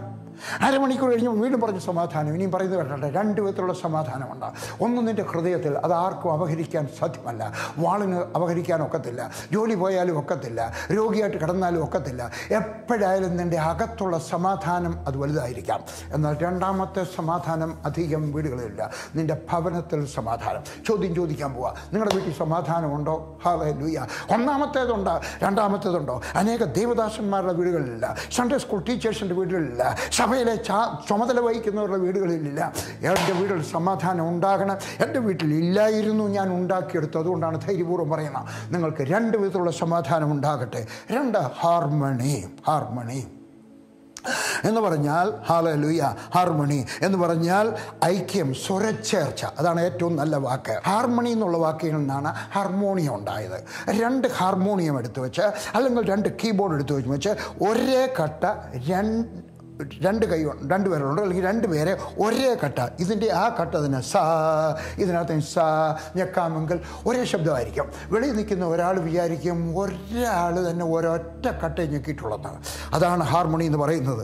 ഹാർമണി സ്വയം ഉണ്ടാക്കിയെടുക്കുന്നില്ല, പിന്നെ അത് ഉണ്ടാക്കിയെടുക്കണം. ഞാനും എൻ്റെ ഭാര്യയുമായിട്ടുള്ള ഹാർമണി, ഞങ്ങൾ 2 പേരുടെയും സ്വഭാവം 2 എൻ്റയർലി ഡിഫറൻറ്റ്. എനിക്ക് കാപ്പി ഇഷ്ടം, ലില്ലിക്ക് ചായ ഇഷ്ടം. എനിക്ക് ചപ്പാത്തി ഇഷ്ടം, ലില്ലിക്ക് ചോറ് ഇഷ്ടം. എനിക്ക് ഇറച്ചി ഇഷ്ടം, ലില്ലിക്ക് മീൻ ഇഷ്ടം. ലില്ലിയുടെ എൻ്റെ സാധനങ്ങളൊക്കെ അടുക്കിന് വെച്ചേക്കും, ലില്ലി വെച്ചിരിക്കുന്ന സാധനങ്ങളൊക്കെ അവിടെ ഇവിടെയൊക്കെ ആയിരിക്കും. ഞങ്ങൾ 2 പേരുടെയും സ്വഭാവം 2. ആത്മീകമായിട്ടല്ലാത്ത ബാക്കി എല്ലാ കാര്യത്തിലും ഞങ്ങളുടെ സ്വഭാവം 2 എവിടെയെങ്കിലും പോകണമെങ്കിൽ 11 മണിക്ക് പോകണമെങ്കിൽ 10:50 ആകുമ്പോഴേ ഞാൻ റെഡിയായിട്ട് എഴുന്നേറ്റ് നിൽക്കാൻ തുടങ്ങും. ലില്ലി അങ്ങനെയല്ല, 11 മണിയാകുമ്പോഴാണ് ഓടിക്കതച്ച് വരുന്നത്. ഞങ്ങൾ 2 പേരുടെയും സ്വഭാവം. പക്ഷേ ഞാനൊരു തീരുമാനമെടുത്തു, ഞാൻ എൻ്റെ വീട്ടിൽ സമാധാനം ഉണ്ടാക്കും, ഹാർമണി ഉണ്ടാക്കിയെടുക്കും. ഹല്ലേലൂയ. ഹാർമണി എന്തുകൊണ്ട്, സമാധാനം, സ്വരച്ചേർച്ച എന്തുകൊണ്ട് നശിക്കുന്നു? പ്രധാനപ്പെട്ട 2 കാര്യങ്ങൾ. ഒന്ന് ഗ്രീഡ് എന്ന് പറഞ്ഞു കഴിഞ്ഞാൽ അത്യാർത്ഥി, പണത്തിനോടുള്ള മോഹം, ഇതൊക്കെയാണ്. ഹല്ലേലൂയ. മുടിയനായ പുത്രൻ്റെ ജ്യേഷ്ഠൻ വീട്ടിലോട്ട് വരുമ്പോഴറിഞ്ഞു അനിയൻ വന്നു. അവനെന്തിനാ വന്നേ എന്ന് പറഞ്ഞാൽ എൻ്റെ സ്വത്ത് കുറച്ചുകൂടെ അങ്ങ് പോകത്തില്ലയോ? ഗ്രീഡ്, സഹോദരന് കൊടുക്കാതിരിക്കുക, അധികാരഭ്രമം. ഇനി അവൻ വന്നു കഴിയുമ്പോൾ അവന് ആ മുഖ്യാസനം കിട്ടിയിരിക്കുന്നത്. 2 ക്ഷമിക്കാതെ ഇരിക്കുക. അത് നിങ്ങളുടെ സമാധാനം നഷ്ടപ്പെടുത്താം. ഞാൻ 1 വാക്യം വായിക്കട്ടെ. ലൂക്കോസിൻ്റെ സുവിശേഷം 10-ാം അധ്യായം, അതിൻ്റെ 25 മുതൽ 28 വരെയുള്ള വാക്യങ്ങൾ. അനന്തരം ഒരു ന്യായശാസ്ത്രി എഴുന്നേറ്റ് നിന്ന്, ന്യായശാസ്ത്രി എന്ന് പറഞ്ഞാൽ വേദപണ്ഡിതൻ, ഹല്ലേലൂയ, അവൻ എഴുന്നേറ്റ് വന്നു, ഗുരു, ഞാൻ നിത്യജീവൻ അവകാശിയായി തീരുവാൻ എന്ത് ചെയ്യണമെന്ന് അവനെ പരീക്ഷിച്ച് ചോദിച്ചു. യേശു അവനോട്, ന്യായപ്രമാണത്തിൽ എന്ത് എഴുതിയിരിക്കുന്നു, നീ എങ്ങനെ വായിക്കുന്നു എന്ന് ചോദിക്കണം. അവൻ, നിന്റെ ദൈവമായ കർത്താവിനെ നീ പൂർണ്ണ ഹൃദയത്തോടും പൂർണ്ണാത്മാവോടും പൂർണ്ണ ശക്തിയോടും പൂർണ്ണ മനസ്സോടും കൂടെ സ്നേഹിക്കണമെന്നും കൂട്ടുകാരനെ നിന്നെപ്പോലെ സ്നേഹിക്കണമെന്നും തന്നെ എന്ന് ഉത്തരം പറഞ്ഞു. യേശു അവനോട്, നീ പറഞ്ഞ ഉത്തരം ശരി, അങ്ങനെ ചെയ്യുക, എന്നാൽ നീ ജീവിക്കും. അവൻ്റെ ചോദ്യം, സ്വർഗത്തിൽ പോകാൻ എന്താ വേണം? നിത്യജീവൻ കിട്ടി സ്വർഗത്തിൽ പോകാൻ 2 കാര്യങ്ങളുണ്ട് നിത്യമായിട്ടുള്ള: നിത്യജീവൻ, നിത്യനരകം. സ്വർഗത്തിൽ പോകാൻ ഞാൻ എന്ത് വേണം? യേശു പറഞ്ഞ മറുപടി ശരിയല്ല. അവൻ്റെ ചോദ്യം സ്വർഗത്തിൽ പോകാനുള്ളത് നിക്കോദിമോസിനോട് പറഞ്ഞിട്ടുണ്ട്, എന്ത് വേണം? നീ വീണ്ടും ജനിക്കണം. ഇവിടെ പറഞ്ഞ അങ്ങനെയല്ല. എന്താ പറഞ്ഞത്? നീ പറഞ്ഞത് ശരി. ഏത്? ദൈവമായ കർത്താവിനെ നീ പൂർണ്ണ ഹൃദയത്തോടെ സ്നേഹിക്കണം, അതുപോലെ തന്നെ എൻ്റെ അയൽക്കാരനെ സ്നേഹിക്കണം. യേശു എന്ത് പറഞ്ഞു? സ്വർഗത്തിൽ പോകാമെന്നല്ല പറഞ്ഞു. നീ പറഞ്ഞത് ശരി, ഇത് ചെയ്യാൻ നീ ജീവിക്കും എന്ന് പറഞ്ഞാൽ ഹാർട്ട് അറ്റാക്ക് ആയിട്ട് ചാവത്തില്ല എന്ന് പറഞ്ഞാൽ സമയത്തിന് മുമ്പേ നീ മരിക്കത്തില്ല. നീ ആരോഗ്യവാനായിട്ട് ഇരിക്കണമെങ്കിൽ ഹല്ലേലൂയ ഹാർമണി ഉണ്ടാക്കിയെടുക്കുകയാണ്. ഹല്ലേലൂയ ഉണ്ടാക്കിയെടുക്കണം. ഞാൻ എല്ലാ ദിവസവും ഞാനും എൻ്റെ ഭാര്യ ലില്ലിയും കൂടെ ഒന്നിച്ച് കൈ കോർത്ത് പിടിച്ച് പ്രാർത്ഥിക്കുന്നു, എല്ലാ രാത്രിയും ഉറങ്ങുന്നതിന് മുമ്പേ. അതുകൊണ്ട് എന്തിനാണെന്നറിയാം കൈ കോർത്ത് പിടിക്കാൻ പറഞ്ഞ്? മത്തായി സുവിശേഷം 18-ാം അധ്യായത്തിൻ്റെ 19-ാമത്തെ വാക്യത്തിൽ പറയുന്നു, നിങ്ങൾ ആരെങ്കിലും ഏതെങ്കിലും ഒരു കാര്യത്തിനകത്ത് ഹാർമണിയിലായി കഴിഞ്ഞാൽ, അതാ വാക്ക് ഉപയോഗിച്ചിരിക്കുന്നത്, ഐകമത്യപ്പെട്ടാൽ, ഹാർമണിയിലായി തീർന്നാൽ ദൈവത്തോട് എന്തെങ്കിലും ചോദിച്ചാൽ ദൈവം തരും. അതുകൊണ്ട് ഞാനും എൻ്റെ ഭാര്യയും കൂടെ എൻ്റെ മക്കൾക്ക് വേണ്ടി പ്രാർത്ഥിക്കുന്നു. 5 മക്കളാണുള്ളത്. ഒരു കുഞ്ഞു പോലും നിങ്ങളുടെ കുഞ്ഞുങ്ങളെ പോലായിരുന്നു. അവർ സ്കൂളിൽ പഠിക്കുമ്പം വഴക്കുണ്ടാക്കും, പറഞ്ഞാൽ കേൾക്കാതാവും, ടീച്ചർ അടിക്കും, ഇതൊക്കെ ഉണ്ടായിട്ടുണ്ട് കോളേജിലായിരിക്കുന്ന സമയത്ത്. പക്ഷേ എൻ്റെ മക്കളാരും ദൈവത്തിൽ നിന്ന് അകന്നു പോയില്ല, ഒത്തിരി അകന്നു പോയിട്ടില്ല. എന്താണ് കാര്യം? ഞാനും എൻ്റെ ഭാര്യയും കൂടെ ഐകമത്യപ്പെട്ട് പ്രാർത്ഥിച്ചത് കാരണം. ഐകമത്യത്തിൻ്റെ വില കാണണമോ? ഇതാ ഉൽപ്പത്തി പുസ്തകം 11-ാം അധ്യായത്തിൻ്റെ 6-ാമത്തെ വാക്യം. ബാബേലിൽ മനുഷ്യരെല്ലാവരും കൂടെ വലിയൊരു ഗോപുരം പണിയാണ്. ഇനിയൊരു വെള്ളപ്പൊക്കം വന്ന് നമ്മൾ നശിക്കരുതെന്ന് പറഞ്ഞുകൊണ്ട് ഉൽപ്പത്തി 11-6 ദൈവം ഇറങ്ങി വന്നിട്ട് നോക്കിയിട്ട് പറയാം. അവിടെ നിന്ന് കാണത്തില്ലെന്നല്ല അതിൻ്റെ അർത്ഥം, ദൈവം നോക്കിയെന്നേ ഉള്ളൂ അതിൻ്റെ അർത്ഥം. ഇതാ ജനം ഒന്ന്, അവർക്കെല്ലാവർക്കും ഭാഷയും ഒന്ന്, ഇതും അവർ ചെയ്തു തുടങ്ങുന്നു. അവർ ചെയ്യുവാൻ നിരൂപിക്കുന്നതൊന്നും അവർക്ക് അസാധ്യമാകില്ല. കണ്ടാട്ടെ, the power of unity. Hallelujah. ദൈവം പറഞ്ഞതാണ്. ഇതാ മനുഷ്യർ ഒന്നിച്ച് ഐക്യതയോടെ പ്രവർത്തിക്കുന്നത് കൊണ്ട് അവർക്കിത് അസാധ്യമാകത്തില്ല. ഹല്ലേലൂയ. മത്തായി സുവിശേഷം 18-ാം അധ്യായത്തിൻ്റെ 19-ാമത്തെ വാക്യം, ഭൂമിയിൽ വെച്ച് നിങ്ങൾ 2 പേർ യാചിക്കുന്ന ഏത് കാര്യത്തിലും ഐകമത്യപ്പെട്ടാൽ ഇല്ലെങ്കിൽ നടക്കത്തില്ല. ഭർത്താവ് അങ്ങോട്ട് തിരിഞ്ഞിരുന്ന് പ്രാർത്ഥിക്കുന്നു, ഭാര്യ ഇങ്ങോട്ട് തിരിഞ്ഞ് പ്രാർത്ഥിക്കുന്നു, മൂത്തവൻ വേറൊരുത്തിരുന്ന് പ്രാർത്ഥിക്കുന്നു, ഇളയവൾ അങ്ങോട്ട് ഇരുന്ന് പ്രാർത്ഥിക്കുന്നു. എങ്ങനെ അനുഗ്രഹം പ്രാപിക്കും? ഹല്ലേലൂയ. 20-ാമത്തെ വാക്യം, 2-3 പേർ എൻ്റെ നാമത്തിൽ കൂടി വരുന്നിടത്തൊക്കെയും ഞാൻ അവരുടെ നടുവിലുണ്ട് എന്നും ഞാൻ നിങ്ങളോട് പറയുന്നു. ഹല്ലേലൂയ. ഈ വാക്യം ദുരുപയോഗപ്പെടുത്തുന്നവരാണ് അധികം പെന്തിക്കോസുകാരും. എന്തോ വന്ന് വെച്ച് പറയുന്നത്, എവിടെയെങ്കിലും കൂടി വന്ന് വെച്ച് കർത്താവേ നീ പറഞ്ഞിട്ടുണ്ടല്ലോ എവിടെയെങ്കിലും 2-3 പേർ എവിടെയെങ്കിലും കൂടി വന്ന്, അങ്ങനെ പറയുന്നതിന് മുമ്പ് വേറൊരു കാര്യം കൂടെ പറഞ്ഞു. എന്താണ്? ഐകമത്യപ്പെടണം. ഐകമത്യപ്പെട്ടെങ്കിലേ കർത്താവ് അവിടെ വരുത്തുള്ളൂ. അല്ലാതെ 3 പേര് വന്ന് വെച്ച് ഒരുത്തൻ അങ്ങോട്ട് തിരിഞ്ഞെന്ന് പ്രാർത്ഥിക്കുന്നു, കർത്താവേ ഈ സഭയെ ഉണർവ് കൊണ്ടുവരണമേ. അപ്പോൾ മറ്റോ പറയാം, കർത്താവേ പാസ്റ്റർ പ്രസംഗിക്കുമ്പോൾ വരില്ലേ, ഞാൻ പ്രസംഗിക്കുമ്പോഴേ വരാവേ കർത്താവേ. ഹല്ലേലൂയ. എങ്ങനെ വരാനൊക്കും? ഐക്യത ഉണ്ടാക്കിയെടുക്കുക, യൂണിറ്റി ഉണ്ടാക്കിയെടുക്കുക, ഹാർമണി ഉണ്ടാക്കിയെടുക്കുക. 3, പൂർണ്ണമായ ആരോഗ്യം. പൂർണ്ണമായ ആരോഗ്യം. എൻ്റെ സ്വർഗസ്ഥനായ ദൈവം പൂർണ്ണമായ ആരോഗ്യം തരും. ഹോൾനെസ്. സങ്കീർത്തനം 107:20, അവൻ തൻ്റെ വചനത്തെ അയച്ച് അവരെ സൗഖ്യമാക്കി. വചനം, ഞാനിത് പ്രസംഗിച്ചുകൊണ്ടിരിക്കുന്ന സമയത്ത് വചനം അയച്ച് നിന്നെ സൗഖ്യമാക്കും. നിൻ്റെ ഷോൾഡർ പെയിൻ മാറിപ്പോകും, നിൻ്റെ നടുവേദന മാറിപ്പോകും, നിൻ്റെ മുട്ടിൻ്റെ വേദന മാറിപ്പോകും, നിൻ്റെ ക്യാൻസർ മാറിപ്പോകും. എനിക്ക് എത്ര സാക്ഷ്യം പറയണം. നിങ്ങൾ അത്ഭുതം നടക്കുന്ന ഒരു സഭയിൽ അംഗങ്ങളാണ്. നല്ലൊരു ഭാഷ നിങ്ങൾ ദൈവം തന്നിട്ടുണ്ട്, നല്ലൊരു ഭാഷയുടെ ഭാര്യ നിങ്ങൾക്ക് തന്നിട്ടുണ്ട്. അവർ പ്രസംഗിക്കുന്ന സമയത്ത്, അവർ വചനം സൂക്ഷിക്കുന്ന സമയത്ത് ടെലിവിഷനകത്ത് കൊണ്ട് ഞാൻ എനിക്ക് ടെലിവിഷനകത്ത് പ്രസംഗിക്കണം. വിക്കുള്ള ഒരു ചെറുക്കൻ, അവൻ വീക്കം ടെലിവിഷനകത്ത് കൈവച്ച് പ്രാർത്ഥിച്ചു. ഞാൻ പ്രാർത്ഥിക്കുന്ന സമയത്ത് വളരെ വിക്ക് മാറിപ്പോയി. ഹല്ലേലൂയ. തിരുവനന്തപുരത്ത് CSIയിലെ ഒരു അച്ഛൻ, ഇപ്പോഴുണ്ട് അച്ഛൻ അവിടെ കേട്ടോ, ഞാൻ തലയെ തൊട്ട് പ്രാർത്ഥിച്ചു, ഞാൻ ടക്കെന്നൊന്ന് പ്രാർത്ഥിച്ചതേ ഉള്ളൂ, അച്ഛൻ്റെ വിക്ക് പോയി. ഹല്ലേലൂയ. എൻ്റെ സ്വർഗസ്ഥനായ ദൈവം ആരാണ്? തൻ്റെ വചനത്തെ അയച്ചവരെ സൗഖ്യമാക്കി. യിരെമ്യാവ് 30:17, അവർ നിന്നെ പൃഷ്ഠ എന്നും ആരും തിരിഞ്ഞു നോക്കാത്ത സിയോൻ എന്നും വിളിക്കൊണ്ട് ഞാൻ നിന്റെ മുറിവുകളെ പൊറിപ്പിച്ച നിനക്ക് ആരോഗ്യം വരുത്തുമെന്ന് യഹോവയുടെ അരുളപ്പാട്. ഹല്ലേലൂയ. നിന്റെ മുറിവുകളെ, എന്തിൻ്റെ മുറിവാണ്? ക്യാൻസർ. ഒരിക്കൽ ജോൺ ഓസ്റ്റിൻ്റെ ഭാര്യ മദ്രാസിൽ വന്ന് ദിനകരൻ ആക്സിഡൻ്റായി കിടക്കുന്ന സമയത്ത് അവിടെ വന്ന് കഴിയുമ്പോൾ ഞാൻ അവിടെ ഉണ്ടായിരുന്നു. അവരെൻ്റെയൊക്കെ പറഞ്ഞു, വർഗീസ് വന്നിട്ട് നമുക്ക് രാവിലെ ബ്രേക്ക്ഫാസ്റ്റ് മുറി കഴിക്കാം, ഒത്തിരി ഫ്രൂട്ട് കൊണ്ടുവച്ചിരിക്കുന്നത് കഴിക്കാൻ നോക്കത്തില്ല, നീ ഇവിടെ നമുക്ക് ഒന്നിച്ചെന്ന് കഴിക്കാം. ഞാൻ അവിടെ ചെന്ന് കഴിഞ്ഞാൽ ഒരു വിരലും ഇങ്ങനെ പിടിച്ചുകൊണ്ട് നിൽപ്പുണ്ട്. എൻ്റെയൊക്കെ പറയാം, വർഗീസ് കണ്ടോ, ഞാൻ നിനക്ക് തരാനായിട്ട് കൈതച്ചക്ക എത്തുമായിരുന്നു, ഇങ്ങനെ ചെത്തിയപ്പോൾ കൈ അങ്ങ് പോയി. വർഗീസേ 3-4 സ്റ്റിച്ച് ഇടണം, എനിക്ക് പേടി അതിൻ്റെ ആശുപത്രിയിൽ പോകാൻ. അത് നീ ഒന്ന്. അപ്പോൾ ജോണസ്റ്റും പറഞ്ഞു, വർഗീസ് ഡു വൺ തിങ്, ഈ പ്രേ ഫോർ യുവർ മമ്മി. ഞാൻ മമ്മി, ഡാഡി, പപ്പ മമ്മി എന്നാണ് വിളിക്കുന്നത്. പറഞ്ഞു, എൻ്റെ മമ്മിക്ക് വേണ്ടി ഒന്ന് പ്രാർത്ഥിച്ചാട്ടെ. ഞാൻ പ്രാർത്ഥിച്ചു കർത്താവ്. ഞാൻ പ്രാർത്ഥിക്കുമ്പോൾ അങ്ങനെ ചെറിയ കൂട്ടി പ്രാർത്ഥിക്കുന്ന കൂട്ടത്തിലാണ്. ഞാൻ പറഞ്ഞു, കർത്താവേ ഇതിനെ നീ സൗഖ്യമാക്കുക മാത്രമല്ല ഇതിൻ്റെ മുറിവിൻ്റെ പാട് പോലും കാണാൻ പാടില്ല. There must not be any scar. അവർ ചിരിച്ചുകൊണ്ട് പറഞ്ഞു, ഇത്രയും വലിയ മുറിവ് സ്കാർ ഇല്ലാതെ ഇരിക്കും. ഞാൻ പറഞ്ഞു, ഞാൻ പ്രാർത്ഥിക്കുമ്പോൾ ഞാൻ ചോദിക്കുമ്പോൾ നീട്ടി ചോദിക്കുന്ന കൂട്ടത്തിലാണ്, ഞാൻ കൂട്ടി ചോദിക്കുന്ന കൂട്ടത്തിലാണ്. 4-5 വർഷം കഴിഞ്ഞപ്പോൾ ഞാൻ അമേരിക്കയിൽ ചെന്നു, ആദ്യമായിട്ട് പോവുകയാണ്. അവരുടെ സഭയോട്ട് കയറി ചെന്നപ്പോൾ ആരാണ്ട് ചെന്നും വെച്ച് പറഞ്ഞു, മിസ്സസ് ഓസ്റ്റിൻ്റെ ഒക്കെ പറഞ്ഞു, അവിടെ PG വർഗീസ് വന്നു പറഞ്ഞപ്പോൾ ആ സഹോദരി എഴുതുന്ന കണ്ണാടി മാറിപ്പോയി. 10 വർഷം ആ സഹോദരി കണ്ണാടി ഇല്ലായിരുന്നു. പിന്നെ ബ്രെയിൻ ട്യൂമർ വന്നപ്പോഴാണ് പിന്നെ കണ്ണാടി വെക്കുന്നത്. 10 വർഷം ആ സഹോദരി കണ്ണാടി ഇല്ലായിരുന്നു. ഒരു കരഞ്ഞുകൊണ്ട് എൻ്റെ വാർത്ത പറഞ്ഞു, എൻ്റെ ദൈവം ആരാണെന്നറിയാമോ? ഹല്ലേലൂയ. ഒരു ദിവസം ഞാൻ ഈ ഓഫീസിലിരിക്കുന്ന സമയത്ത് ഞങ്ങളുടെ ഫോൺ ബെല്ലടിച്ചു. ഒരു സ്ത്രീ പറഞ്ഞു, PG വർഗീസിനൊക്കെ സംസാരിക്കണം. എൻ്റെ റിസപ്ഷൻ പറഞ്ഞ് അദ്ദേഹം വേറൊരു ഫോണിൽ സംസാരിച്ചുകൊണ്ടിരിക്കുകയാണ്. പിന്നെ അദ്ദേഹത്തിൻ്റെ ഭാര്യയുണ്ട്, വേണോ? ആ കൊടുത്താട്ടെ. ലില്ലി ഫോൺ എടുത്തു. അന്നേരം പറഞ്ഞ്, ഞാൻ ബാംഗ്ലൂരിൽ നിന്ന് വിളിക്കുകയാണ്, എൻ്റെ പേര് ഇന്നതാണ്, ഞാനൊരു AIDS പേഷ്യൻ്റ് ആയിരുന്നു, എനിക്കൊരു അബദ്ധം പറ്റിയാണ് AIDS പേഷ്യൻ്റ് ആയിപ്പോയി, എന്ത് ചെയ്യാൻ ഞാൻ?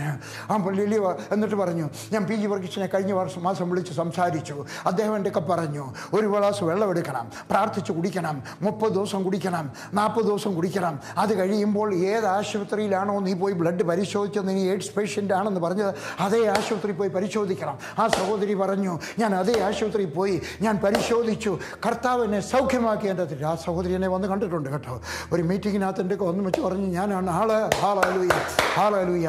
ഞാൻ പറയുന്നതിൻ്റെ അർത്ഥം മനസ്സിലായോ? എൻ്റെ കർത്താവിൻ്റെ ആഗ്രഹം നിൻ്റെ സൗഖ്യമാണ്. 4, കംപ്ലീറ്റ്നെസ്, സമ്പൂർണ്ണത, സകലത്തിലും സമ്പൂർണ്ണത. നിൻ്റെ വിദ്യാഭ്യാസത്തിനകത്ത് സമ്പൂർണ്ണ. നീ എന്തുമാത്രം പഠിച്ചാണ്? 10ാം ക്ലാസ് പഠിച്ചാണോ? 12ാം ക്ലാസ്സിൻ്റെ പരീക്ഷ എഴുതിയാട്ടെ. 12ാം class പഠിച്ചാണോ? BA എഴുതിയാട്ടെ. BA പഠിച്ചതാണോ? MA എഴുതിയാട്ടെ. MA പഠിച്ചതാണോ? MEd പഠിച്ചാട്ടെ. MEd പഠിച്ചാണോ? MPhil പഠിച്ചാട്ടെ. പഠിക്കുക. ഹല്ലേലൂയ. ഇനിയും പറയുന്നത് കേട്ടാട്ടെ, ഒന്ന് പഠിച്ചുകൊണ്ടിരിക്കുമ്പോൾ അത് ശരിയാവുന്നില്ലെങ്കിൽ അടുത്തതിന് പോകണം. എൻ്റെ മകൻ ബ്ലസ്സൻ ബികോമിന് ചേർന്നു, ഡൽഹിയിൽ ബികോമിന് ചേർന്നു. ബികോമിന് ചേർന്ന് വെച്ചാൽ അവൻ്റെ 1 വർഷം ആവുന്നതിന് മുമ്പ് എൻ്റെ കൊന്ന് പറഞ്ഞു, ഡാഡി ഇത് എന്നെക്കൊണ്ട് പഠിക്കാനൊക്കുന്നില്ല കേട്ടോ, എനിക്ക് വേറെ എന്തെങ്കിലും പോകണം. ഞാൻ അവനെ BBAക്ക് വിട്ടു. ഹല്ലേലൂയ, അവനത് പാസ്സായി. നിൻ്റെ 1 വർഷം പോകുന്നതല്ല, നിനക്ക് ഇഷ്ടമുള്ള സബ്ജക്റ്റ് പഠിക്കുന്നതാണ് ഇഷ്ടം. ഹല്ലേലൂയ, നിൻ്റെ പഠിത്തം പൂർത്തിയാകാൻ കിടക്കുകയാണോ? നിൻ്റെ പണി തീരാത്ത വീടാണോ നിനക്കുള്ളത്? ചെറിയ വീടാണോ? അത് വലിയ വീടായി തീരുവാൻ കർത്താവ് സഹായിക്കട്ടെ. ഹല്ലേലൂയ. എൻ്റെ ഒരു ഉപദേശം തരട്ടെ, ആവശ്യത്തിനുള്ള ഒരു വീട് പണിതാൽ മതി. ചെറിയ വീട്, ഭൂമി കൂടുതൽ, വീട് ചെറുതാണ് അല്ലേ? ചിലർ അങ്ങനെയല്ല, 3 സെൻറ്റിനകത്ത് 3 സെൻറ്റ് ഭൂമി വാങ്ങിച്ചു കഴിയുമ്പോൾ 55 ലക്ഷം രൂപയുടെ ഒരു വീടങ്ങ് കൊടുക്കണം. മുറ്റത്തൂടെ അങ്ങ് ടൈൽസ് ഇടും. അല്ല, കൂടുതൽ ഭൂമി 15 സെൻറ്റ് വാങ്ങിച്ചാട്ടെ. എന്നിട്ട് കാരണം കുറച്ചാളൂടെ കഴിയുമ്പോൾ വേലക്കാരെ കിട്ടാതാ. നിൻ്റെ ഭാര്യ തന്നെത്താൻ അല്ലെങ്കിൽ അവിടെ അപ്പച്ചൻ ചെയ്യുമോ, അച്ചായൻ ചെയ്യുമോ? ഇല്ല, അത് അവിടെ ജോലിയാണ്, ഭാര്യയുടെ ജോലിയാണ്. കുറച്ചാളൂടെ കഴിയുമ്പോൾ ബംഗാളികളെ പോലും കിട്ടാത്തൊരു കാലം വരും. അതുകൊണ്ട് ചിലർ 2 നില വീട് പണിതിടും. ഒരു വീട്ടോട്ട് ഞാൻ ചെന്നപ്പോഴേ പറഞ്ഞു, മേലോട്ട് കയറില്ല, അവിടെ വല്ല പാമ്പം കാണും. ഞങ്ങൾ കയറിയിട്ട് 2-3 വർഷമായി. പിന്നെ ഇതിനെ പണിതിട്ട് എല്ലാവരും പണിയുമ്പോൾ നമ്മളും പണിതില്ലെങ്കിൽ പിന്നെ എങ്ങനെയാണ് ഒക്കുന്നത്? ഒപ്പത്തിനപ്പമല്ല, ആവശ്യത്തിനുള്ളത് മാത്രം. അതുപോലെയാണ് ചില വീട് ചെന്നാൽ പുറത്ത് ഭയങ്കരമായിട്ട് പെയിൻറ്റും ഒക്കെ അടിച്ചിരിക്കും. ഇല്ല, പുറത്ത് മോടി കുറച്ച് മതി, അകത്ത് കൂടുതൽ സുന്ദരമാക്കുക. ഹല്ലേലൂയ. നിൻ്റെ സമ്പൂർണ്ണത, നിൻ്റെ വിവാഹത്തിന് സമ്പൂർണ്ണത. ഉൽപ്പത്തി പുസ്തകം 2-ാം അധ്യായത്തിന് 18-ാമത്തെ വാക്യം, മനുഷ്യൻ ഏകനായിരിക്കുന്നത് നന്നല്ല, ഞാൻ അവന് തക്കതായ ഒരു തുണ ഉണ്ടാക്കി കൊടുക്കും. സഹോദരി, നിനക്കൊരു തുണ കർത്താവ് തരും നിൻ്റെ വിവാഹം കഴിഞ്ഞാല്ലെങ്കിൽ. സഹോദര, നിൻ്റെ വിവാഹം കഴിഞ്ഞില്ലെങ്കിൽ നിൻ്റെ മകൻ വിവാഹം കഴിഞ്ഞില്ലെങ്കിൽ, നിൻ്റെ മകൾക്ക് വിവാഹം കഴിഞ്ഞില്ലെങ്കിൽ എൻ്റെ സ്വർഗ്ഗസ്ഥനായ ദൈവം. ഹല്ലേലൂയ. ഇനിയും പറയുന്നത് കേട്ടാട്ട്, ഇഷ്ടപ്പെട്ടാലും ഇഷ്ടപ്പെട്ടില്ലെങ്കിലും കേട്ടിട്ടില്ല, ഇസ്ഹാക്കിന് കണ്ടുപിടിച്ചത് റിബേക്കയായിരുന്നു, ഐഷാ ബീവിയെ അല്ലായിരുന്നു. തക്ക തുണ. നീ വിവാഹം കഴിക്കുന്നത് തക്ക തുണയായിരിക്കണം, ദൈവവൈദ്യരായിരിക്കണം, കണ്ടതിനെ അല്ല, സുന്ദരിയെ അല്ല, മതം മാറ്റാൻ നടക്കുന്നവരെ അല്ല. ഹല്ലേലൂയ. പിന്നെയോ ദൈവവൈദ്യനെ വിവാഹം കഴിക്കണം. 5 അഭിവൃദ്ധി, പ്രോസ്പെറിറ്റി. ചിലർക്ക് പ്രോസ്പെറിറ്റി എന്ന് കേൾക്കുമ്പോഴേ ധൈര്യമൊക്കെ കുലുങ്ങുന്നവരൊക്കെ ഉണ്ട്. ഇല്ല, പ്രോസ്പെറിറ്റി വേണ്ടാത്തവരെ എനിക്ക് എന്നാട്ടെ, എനിക്ക് വേണം, എനിക്ക് കുറച്ചുകൂടെ രൂപ വേണം, എൻ്റെ സുവിശേഷ വേലക്കാരെ സഹായിക്കാൻ, ചർച്ച പണിയുവാൻ, എൻ്റെ പുസ്തകം അച്ചടിക്കാൻ, എൻ്റെ ഫിലിം തീർക്കുവാൻ. ഞാൻ എൻ്റെ 5ാമത്തെ സിനിമ ഉണ്ടാക്കിക്കൊണ്ടിരിക്കുകയാണ്. ഇതിനെല്ലാം രൂപ വേണം. ഹല്ലേലൂയ. പ്രോസ്പെരിറ്റി നല്ലതാണ്. എൻ്റെ വേദപുസ്തകം ഉൽപ്പത്തി പുസ്തകത്തിൻ്റെ 1-ാം അധ്യായം മുതൽ വെളിപ്പാടിൻ്റെ അവസാനം വരെ കിടക്കുന്നത് ദൈവം പ്രോസ്പെരിറ്റി തരുന്നവനാണ്. ഇതാ ഫിലിപ്പിയർക്ക് എഴുതിയ ലേഖനം 4-ാം അധ്യായത്തിൻ്റെ 19-ാമത്തെ വാക്യം, എൻ്റെ ദൈവമോ നിങ്ങളുടെ, ഇത് ഞാൻ എഴുതി വെച്ചല്ല, എൻ്റെ ദൈവമോ നിങ്ങളുടെ ബുദ്ധിമുട്ട് ഒക്കെയും മഹത്വത്തോടെ തൻ്റെ ധനത്തിനൊത്തവണ്ണം ക്രിസ്തുയേശുവിൽ പൂർണ്ണമായി തീർത്തു തരും. ഒന്നുകിൽ ഈ വേദപുസ്തകം വലിച്ചു ദൂരെ കളയണം, അല്ലെങ്കിൽ ഇത് പൊന്നുപോലെ കൊണ്ട് നടക്കണം. ഞാൻ തീരുമാനിച്ചിരിക്കുകയാണ്, ഞാനിത് പൊന്നുപോലെ കൊണ്ട് നടക്കും. ഞാൻ ഇതിനകത്ത് എഴുതിയിരിക്കുന്നത് അതുപോലെ വിശ്വസിക്കും. എനിക്ക് സംശയം ഉണ്ടായാലും എൻ്റെ സംശയത്തെ സംശയിക്കും, ഞാൻ എൻ്റെ ദൈവത്തിൻ്റെ വചനത്തെ സംശയിക്കത്തില്ല.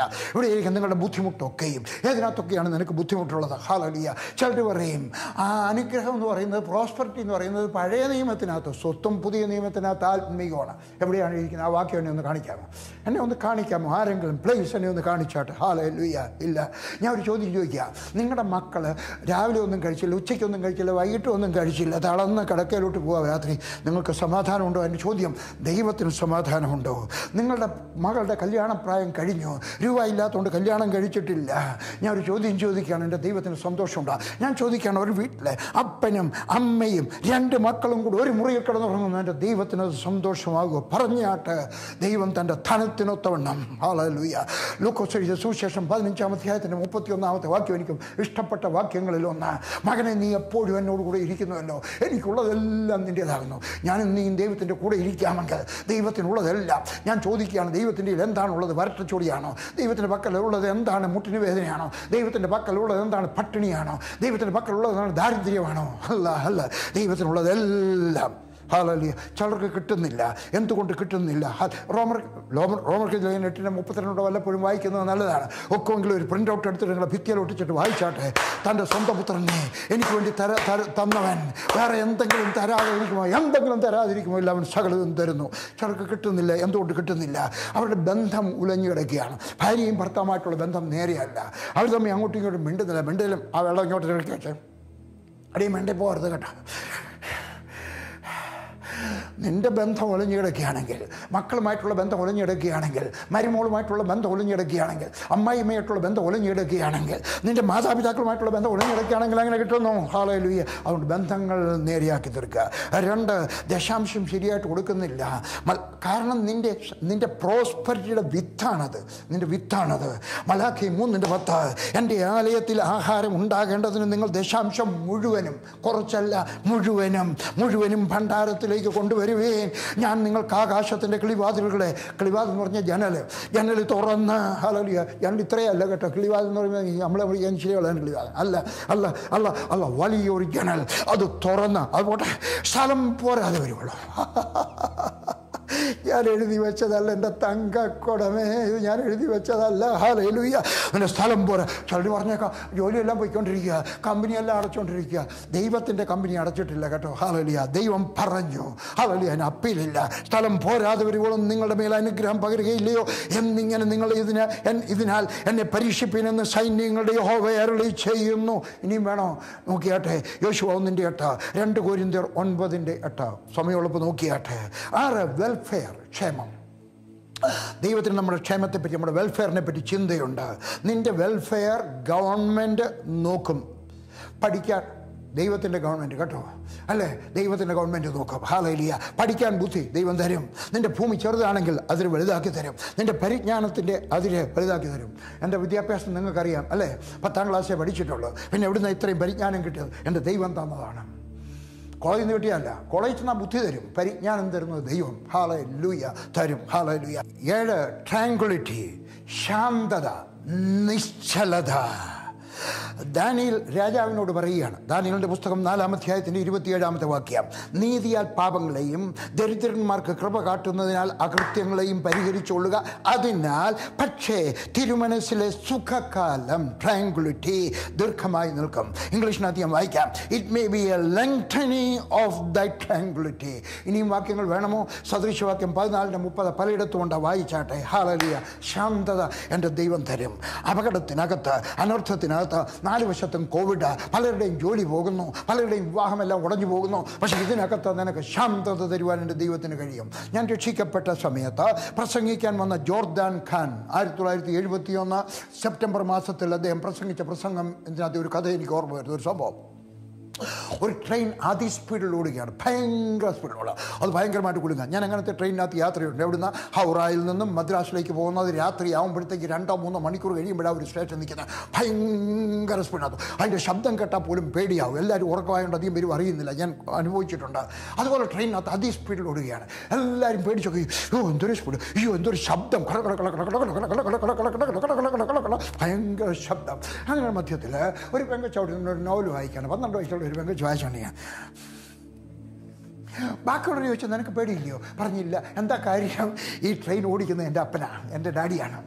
എൻ്റെ ഡാഡിക്ക് നല്ലതുപോലെ വണ്ടി ഓടിക്കാൻ അറിയാം. 47 വർഷമായിട്ട് അദ്ദേഹം വണ്ടി ഓടിക്കുകയാണ്. ഇന്ന് വരെ ഒരു ആക്സിഡൻറ്റ് ഉണ്ടായിട്ടില്ല. എൻ്റെ അപ്പന് വണ്ടി ഓടിക്കാൻ അറിയാം. അതുകൊണ്ടാണ് അദ്ദേഹം ഈ ട്രെയിൻ ഓടിക്കുന്നത്.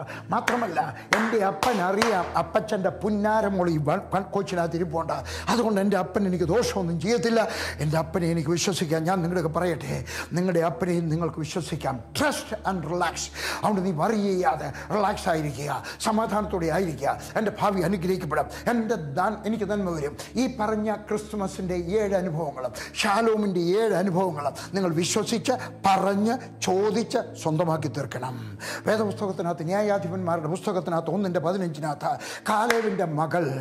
കാലേബിൻ്റെ മകൾ അക്ഷ, അയാൾ അപ്പനിങ്ങോട്ട് വന്നു കഴിഞ്ഞപ്പോൾ അവൾ അങ്ങോട്ട് ചെന്ന് വെച്ച് നീരുറവൾ കൂടെ തരണമെന്ന് പറഞ്ഞു. അവൾ ചോദിച്ചു, അത്രയേ ഉള്ളൂ കേട്ടോ. പക്ഷേ അപ്പൻ എന്തെല്ലാം കൊടുത്തെന്നറിയാം? കാലേബ് അവൾക്ക് മലയിലും താഴ്വരയിലും നീരുറവൾ കൊടുത്തു. എൻ്റെ ദൈവം ആരാണെന്നറിയാം? ചോദിക്കുന്നതിലും നനയ്ക്കുന്നതിലും അധികം തരുന്നവണ്. 7 വിധത്തിലുള്ള സമാധാനം നിങ്ങളുടേതായിരിക്കട്ടെ. ഹല്ലേലൂയ. 7 ഞാൻ നിങ്ങൾക്ക് വേണ്ടി പ്രാർത്ഥിച്ച് അവസാനിപ്പിക്കാൻ പോവുകയാണ്. എന്താണ് നിൻ്റെ ആവശ്യം? ഈ പറഞ്ഞതിനകത്ത് 7 എന്തെങ്കിലും നിൻ്റെ ആവശ്യമാണെങ്കിൽ എൻ്റെ കൂടപ്പിറപ്പേ, ദൈവം തരുന്നതായിട്ടുള്ള സമാധാനം, അവൻ തരുന്നതായിട്ടുള്ള സ്വരച്ചേർച്ച, അവൻ തരുന്നതായിട്ടുള്ള പൂർണ്ണ ആരോഗ്യം, അവൻ തരുന്നതായിട്ടുള്ള സമ്പൂർണ്ണത, അവൻ തരുന്നതായിട്ടുള്ള അഭിവൃദ്ധി, പ്രോസ്പെരിറ്റി, അവൻ തരുന്നതായിട്ടുള്ള ക്ഷേമം, അവൻ തരുന്ന ശാന്തത, നിശ്ചലത, എൻ്റെ സ്വർഗസ്ഥനായ ദൈവം നിങ്ങൾക്ക് ഞാൻ പ്രാർത്ഥിക്കട്ടെ. ഈ ക്രിസ്മസ് നിങ്ങൾക്കൊരു പുതിയ അനുഭവം അനുഭവമായിരിക്കട്ടെ. നിങ്ങൾ വീട്ടിൽ നിന്നായിരിക്കാം ഇത് കേൾക്കുന്നത്, നിങ്ങൾ ഓഫീസിൽ നിന്നായിരിക്കാം കേൾക്കുന്നത്, നിങ്ങൾ കാറിനകത്ത് പോകുമ്പോഴായിരിക്കും കേൾക്കുന്നത്. നിങ്ങൾ എവിടെ ഇരുന്ന് കേട്ടാലും എൻ്റെ സ്വർഗസ്ഥനായ ദൈവം നിങ്ങൾക്ക് സമാധാനവും സന്തോഷവും അനുഗ്രഹവും തന്നിട്ട് പറയുന്നു, ശാലോം. യേശു പറഞ്ഞ വാകയാവും, ശാലോം. നിങ്ങൾക്ക് ശാലോം, നിങ്ങൾക്ക് ശാലോം. ഞാൻ പ്രാർത്ഥിക്കട്ടെ, ആർക്കാണ് സമാധാനത്തിൻ്റെ ആവശ്യം? തല കൈവെക്കാം. ആർക്കാണ് ആരോഗ്യത്തിൻ്റെ ആവശ്യം? തലയിൽ കൈവയ്ക്കാം. ആർക്കാണ് ചർച്ചയുടെ ആവശ്യം? തലയിൽ കൈവയ്ക്കാം. ആർക്കാണ് സമ്പൂർണ്ണതയുടെ, അഭിവൃദ്ധിയുടെ, ക്ഷേമത്തിൻ്റെ, ശാന്തതയുടെ, നിശ്ചലതയുടെ ആവശ്യം? തലയിൽ കൈവച്ചാട്ടെ. നിങ്ങളുടെ അപ്പച്ചനാണ് വണ്ടി ഓടിക്കുന്നത്. ഈ ലോകം നിയന്ത്രിക്കുന്നത് അവനാണ്. ആളുടെ അവനറിയാം നീ ഇവിടെ ഉണ്ടെന്ന്, അവനറിയാം നീ എറണാകുളത്തുണ്ടെന്ന്, അവനറിയാം നീ കണ്ണൂരുണ്ടെന്ന്, അവനറിയാം നീ കോഴഞ്ചേരിയിലുണ്ടെന്ന്, അവനറിയാം നീ എവിടെയാണോ അവിടെ ഉണ്ടെന്ന് അവനറിയാം. അവൻ ഈ ലോകത്തെ നിയന്ത്രിക്കുമ്പോൾ നിന്നെ ശ്രദ്ധ വെച്ചുകൊണ്ടായിരിക്കും ഓടിക്കും. യേശുവിൻ്റെ നാമത്തിൽ ഞാൻ ഈ പ്രിയപ്പെട്ടവർക്കായിട്ട് പ്രാർത്ഥിക്കണം. കർത്താവേ, അവർ പ്രാർത്ഥിക്കുന്ന 7 ശാലോം അവർക്കുണ്ടാകട്ടെ. അവരുടെ മനസ്സിനകത്ത് സമാധാനം, അവരുടെ വീട്ടിനകത്ത് സമാധാനം, അവർക്ക് ഐക്യത, സ്വരച്ചേർച്ച, അവർക്ക് പൂർണ്ണ ആരോഗ്യം, അവർക്ക് സമ്പൂർണ്ണത, അവർക്ക് അഭിവൃദ്ധി, അവർക്ക് ക്ഷേമം, അവർക്ക് ശാന്തത, നിശ്ചലത അവരുടെ ജീവിതത്തിനകത്ത്, അവരുടെ മനസ്സിനകത്ത് ഉണ്ടാകട്ടെ. അവർക്ക് സാമ്പത്തികമായ അഭിവൃദ്ധി ഉണ്ടാകട്ടെ. അവരുടെ വീട് വലുതായി തീരട്ടെ. അവരുടെ പുരയിടം വലുതായി തീരട്ടെ. അവരുടെ ബിസിനസ് നന്നായിട്ട് നടക്കട്ടെ.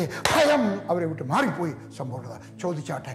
കാലേബിൻ്റെ മകൾ ചോദിച്ചതിന് നിലച്ചതിനേക്കാളും അധികമായിട്ട് അവൾക്ക് കൊടുത്ത ദൈവം അപ്പൻ കൊടുത്തെങ്കിൽ നമ്മുടെ സ്വർഗത്തിലെ അപ്പനും നിനക്ക് ഇതിൽ കൂടുതൽ തരട്ടെ. നീ അനുഗ്രഹം പ്രാപിക്കട്ടെ യേശുവിൻ്റെ നാമത്തിൽ. ആമേൻ. കർത്താവിനോട് ചേർന്ന് നടക്കുക. Happy Christmas and A blessed new year. A meaningful Christmas and A wonderful new year. God bless you.